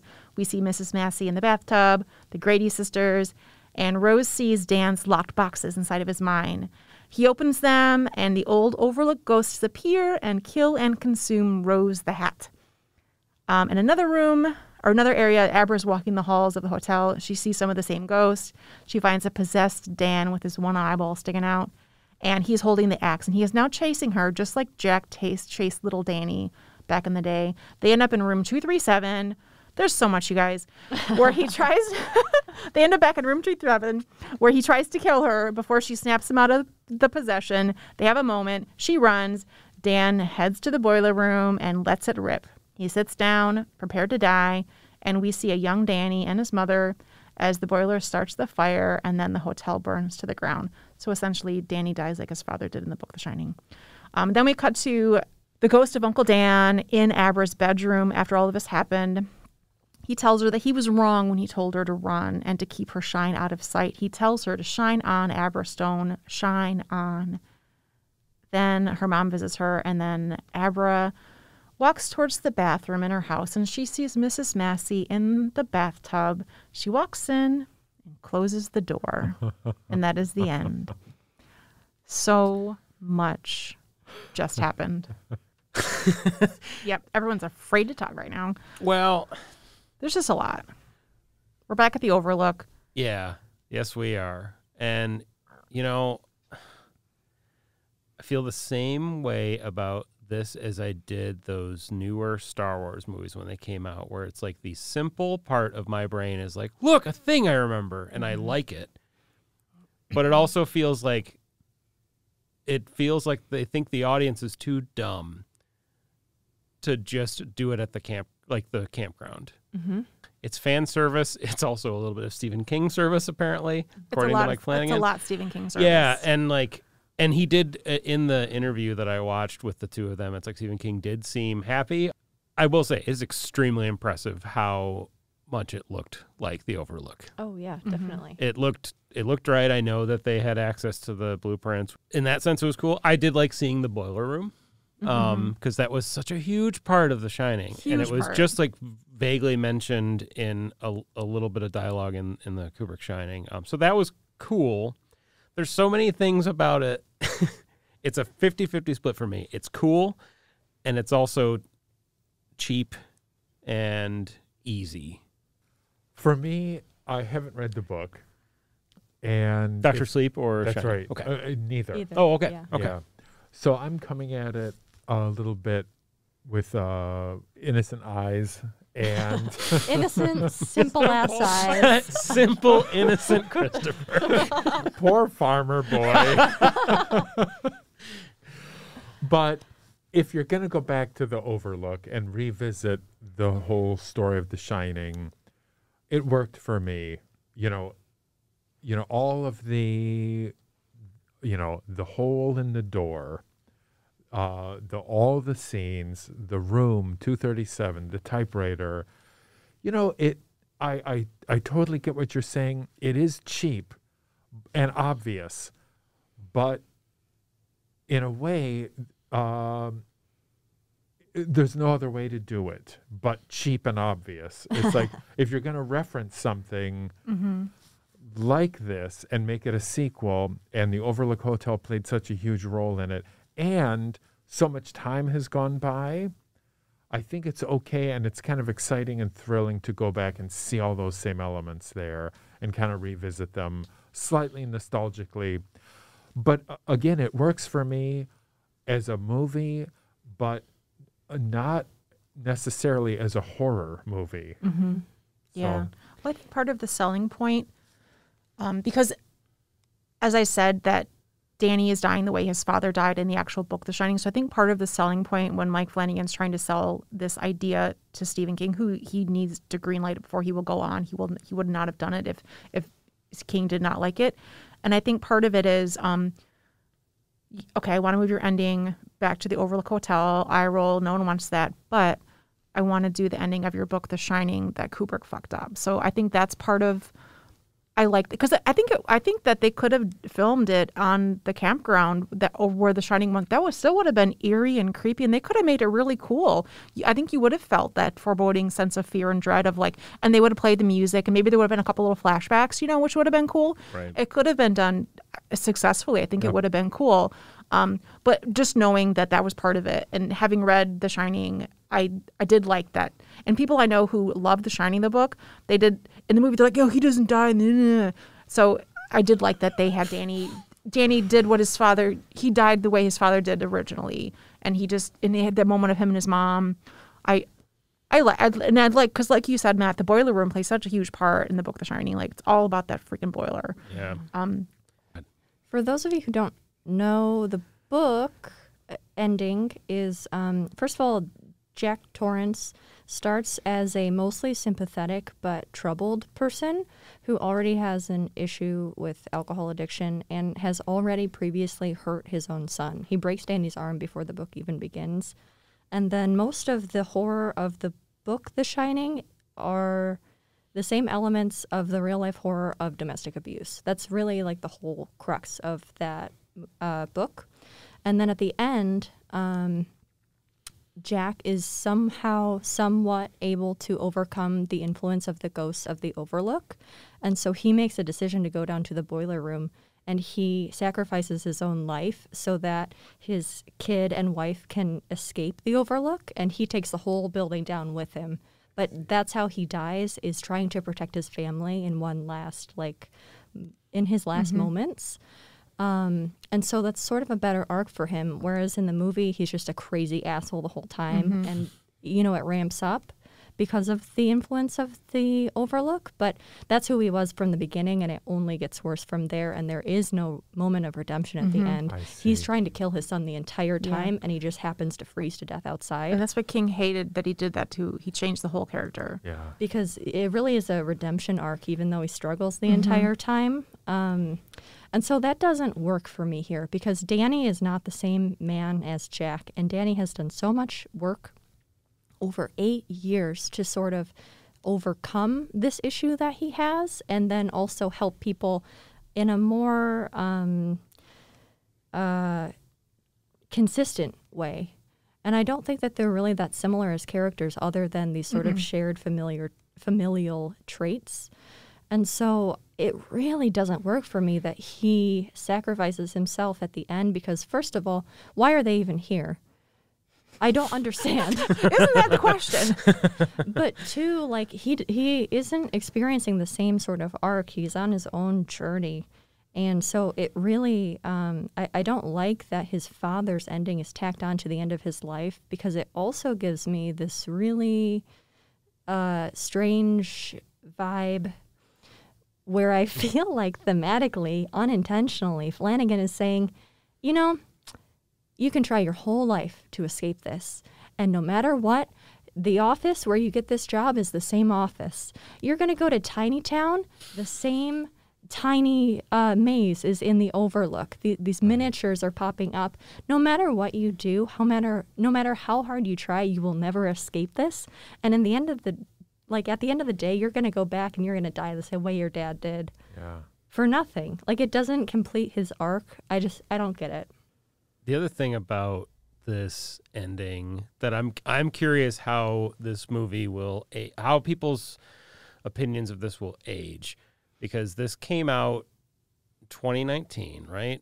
Yes. So it was made right at the height, I would say, of a lot of nostalgia-based movie making. Mm-hmm. Oh, definitely. It's like it probably tested really well with audiences, because audiences are a little bit stupid now. And they're looking for, it's the Millennium Falcon, Yep. you know, and that's probably why it tested well. And I feel like we'll look back on this particular era of movies and sequels and stuff like that, and I hope that we see them as icky, because I don't see this standing the test of time. As cool as it looks, it will one day look bad, like all the Overlook stuff. As cool as it looks now, as we continue to improve that stuff. This is just where the movie fell apart for me in the theatrical version, and it fell apart for me in this one. I hadn't thought about it from that perspective before, Allison, and that makes me like it even less, actually. The other thing that really bugged me about this is I feel like it almost retcons the ghosts of the Overlook. Like, since when do their deepest, darkest desires to vape raise the hat? Like, that isn't what, I don't think that's what they were after in The Shining. Like, I think they wanted Danny as much as they wanted Jack, and those are two different characters, one more light, one more dark. I don't understand how they use Jack to get to Danny. They wanted Danny, and they used Jack to get to Danny. That's how I interpreted The Shining. Yeah, it did make me laugh where, Rose is getting eaten or whatever, and Danny's like, hell yeah, my plan worked. And then they all turn around and he's like, oh, fuck, I didn't think about this. Yeah. And then there are too many throwbacks to, like, seeing the Grady girls multiple times, and then and that was the only bit of casting that did not work for me for the recasting things. The Grady girls in The Shining are scary. Those girls were just these two cute. are not creepy. Yeah. And then Great Party, isn't it? Like, that's there, and there's just, it was. I think we could have just had all of the ghosts there consuming Rose without having the other iconic. And I guess Abra was seeing some of them. It was just too many smushed in.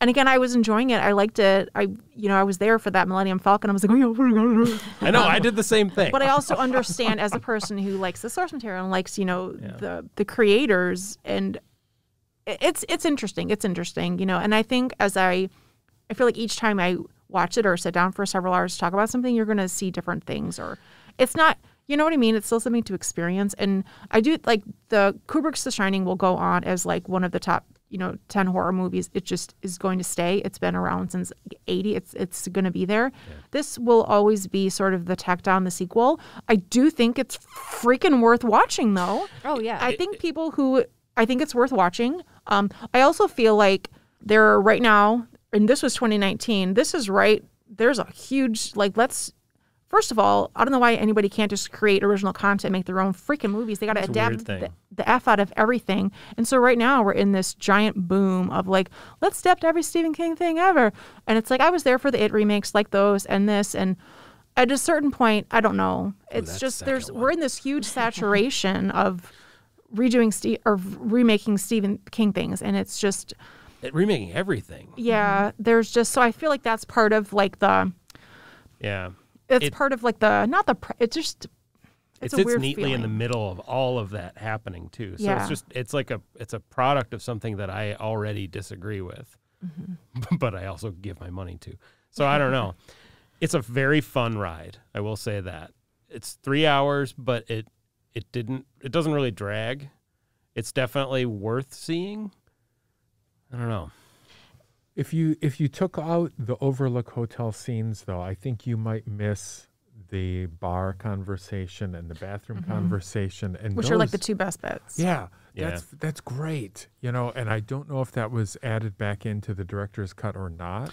But the bathroom was not. The bathroom was added for the director's cut. Okay. Yeah. It was cut in the theatrical. Yeah. So those are just great scenes. They are. And that kind of honestly pissed me off because I do feel like there was a way to do it. I didn't like the bathroom scene, but the bar scene, I think there is value in Danny coming face to face with his father and his father being like, no, drink, having kids and wife, it really tears you down. It really is a drain, which thematically links to the vampires. But I think that is interesting. Danny walking around and seeing how sort of dilapidated the hotel is and seeing, the hole in the door. I think that there's value in that and reminiscing and, things coming full circle. What I didn't need was Wendy behind the door with the knife screaming. I've already seen that movie. Yeah. I don't need to see this again.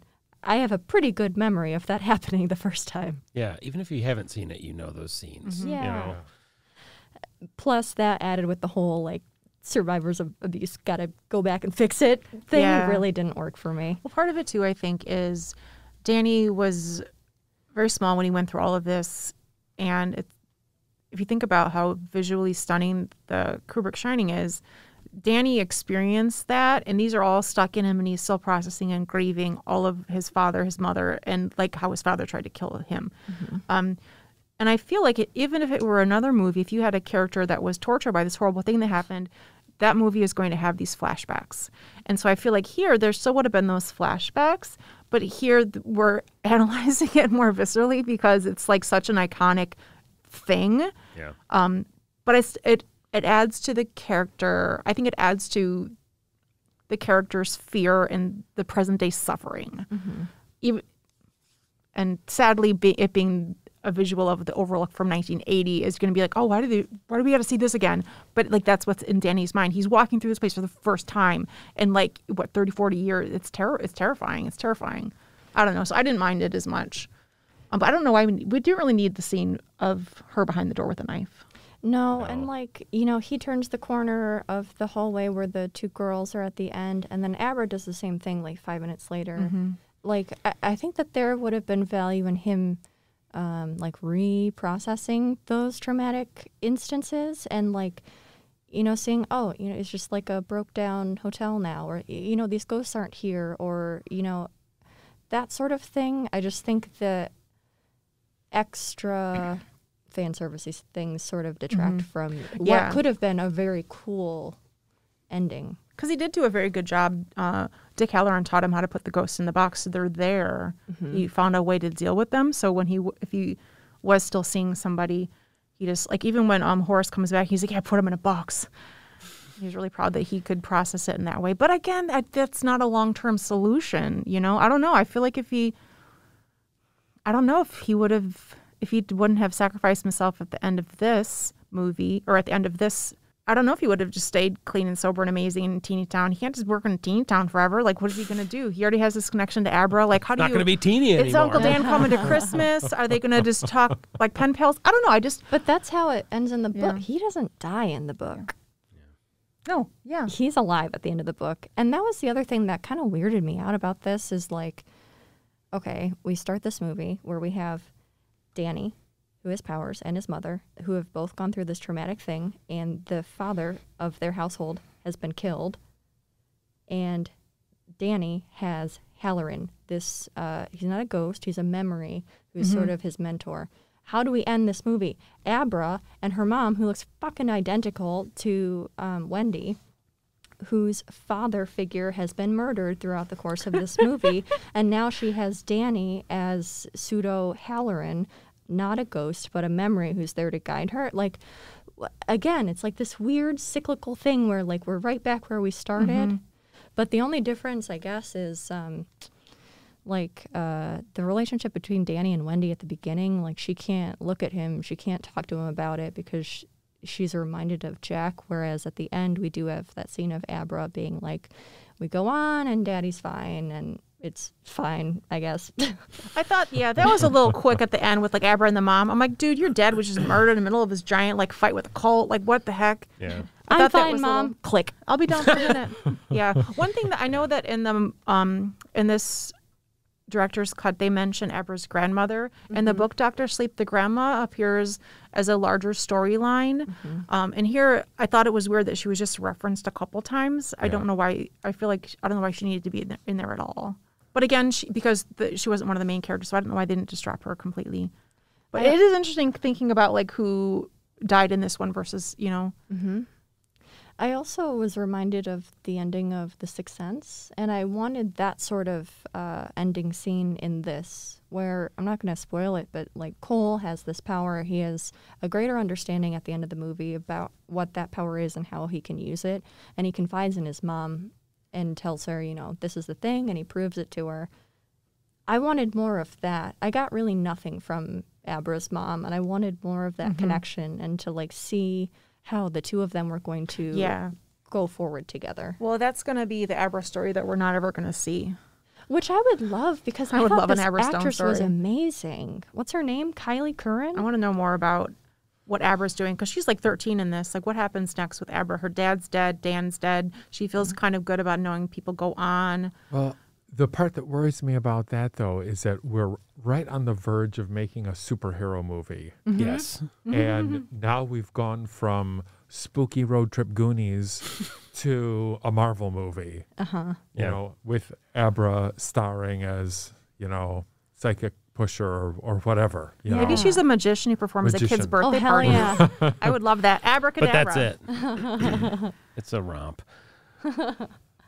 I want to go back to the bar scene just for a minute. I know earlier in the conversation we talked a little bit about Henry Thomas playing Jack Torrance / Lloyd the bartender.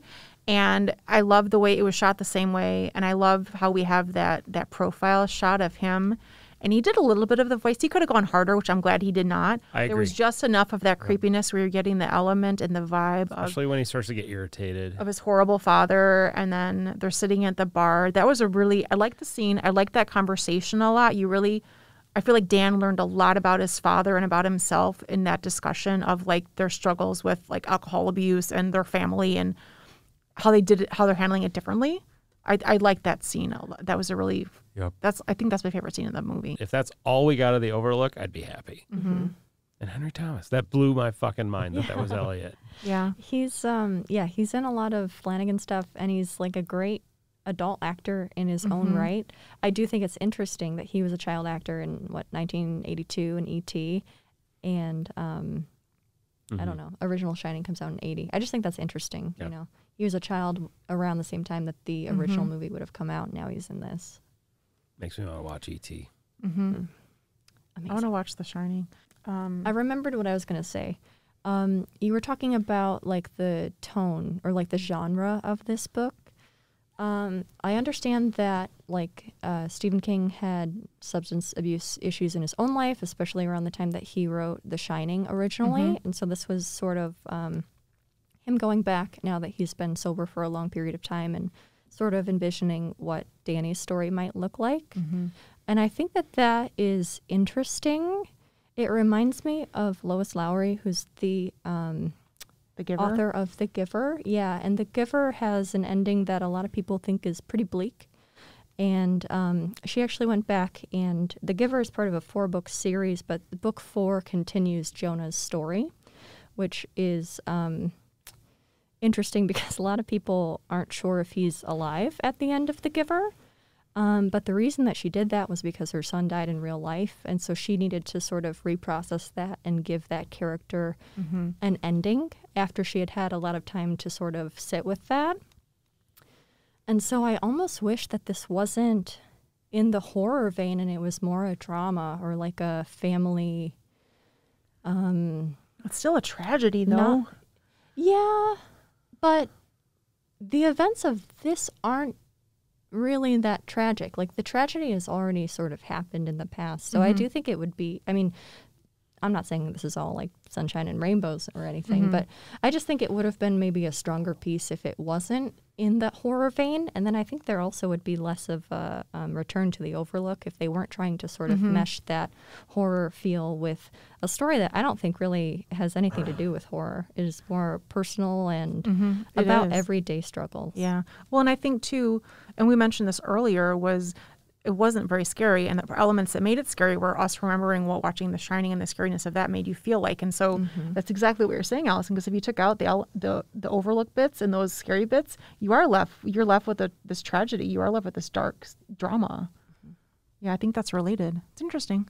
How did they kill Rose in the book at the campground? I don't remember. I don't remember either. Were there more members of the Knot also there? I thought so, yeah. I read it like 4 years ago. I thought there were more members of the campground, or of the Knot also at the campground. But yeah, it's interesting. I mean, he kills Dan, he kills Billy. And I think the Billy thing was just adding the extra element of like horror or shock or something. Yeah, just like a movie choice.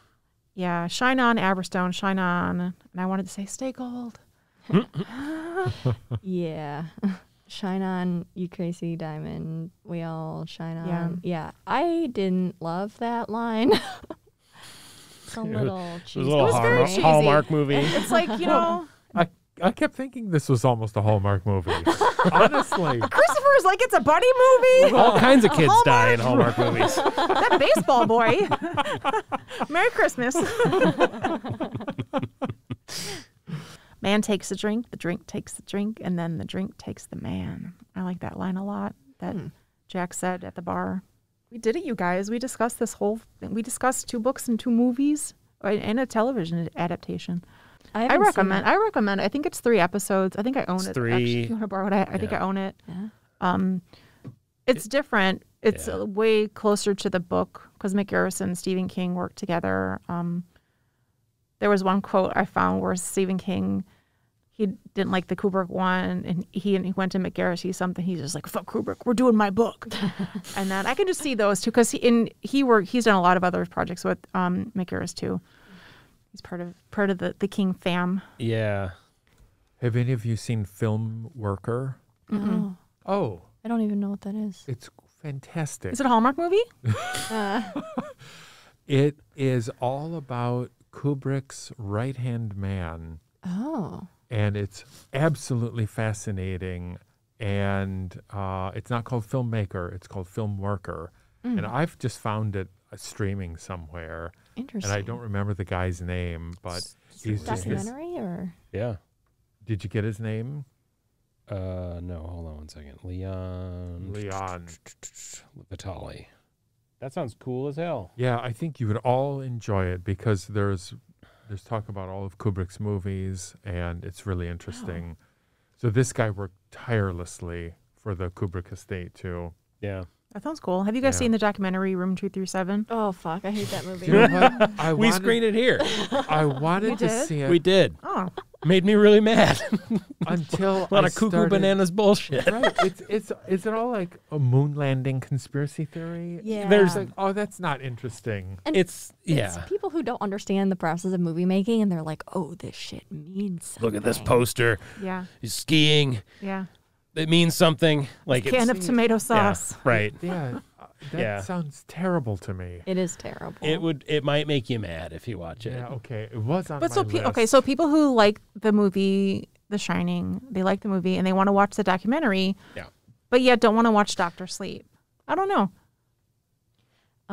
I've also been getting now that I've been doing so much research on The Shining the last week, my phone thinks that I love The Shining, and every news article is all about that. But there's some new book coming out, Stanley Kubrick's The Shining, which is all like behind the scenes of making that movie. They talked about it on with Gorley and Rust, and really? there's some stills in it that are so there is some apparently like lost or maybe deleted footage that like goes more into like Jack looking through the old scrapbooks and stuff. And like there's the only evidence that you see of it in Kubrick's Shining is it's just like next to the typewriter and kind of open, but it's not clear what it is. I guess there was a lot more context given to Jack that they just decided to get rid of. Gotcha. Or was lost. I can't remember exactly how that worked, but yeah. Any other closing thoughts, or are we ready to do some rankings? We are ready. I think we're ready. Ready? All right. So we will rate the movie on a 10-point scale overall, whether we liked it, and then we'll also rate on the old scarometer, how scary we thought it was. So, Christopher, I'm staring at your face. Oh, okay. Sorry. Well, I give this Or am I supposed to go first? No, I'm not going first. You go last. I Yes! think, right. There's rules now, y'all. So you can change your rating as we go. I already wrote it down. So I give this movie a 7 out of 10 on the movie rating. I really liked it visually, casting, acting, story, pacing. I thought it was great. Really enjoyed it. I think Mike Flanagan could have made this into a 6-part series, which I would have hated. So this made me happy that it was one story and I got to sit down and enjoy it. I loved the director's cut. I give this probably a 1.5 out of 5 for the scarometer, the 5-point scarometer. So, I didn't find it so scary. One scene of really gory brutality and the opening with Violet was great. I just liked the whole creepiness of it. And that's Becker out. He just ran out of the room. So I'm going to give this a 6 out of 10. I can pretty confidently say that I did not like the theatrical version. I would have given that maybe a 2 or a 3. But weirdly, something about this worked a lot better for me that I can't quite put my finger on, enough that I actually kind of feel like I might want to watch it again at some point. So kudos to Mike Flanagan for having strong enough feelings about a director's cut.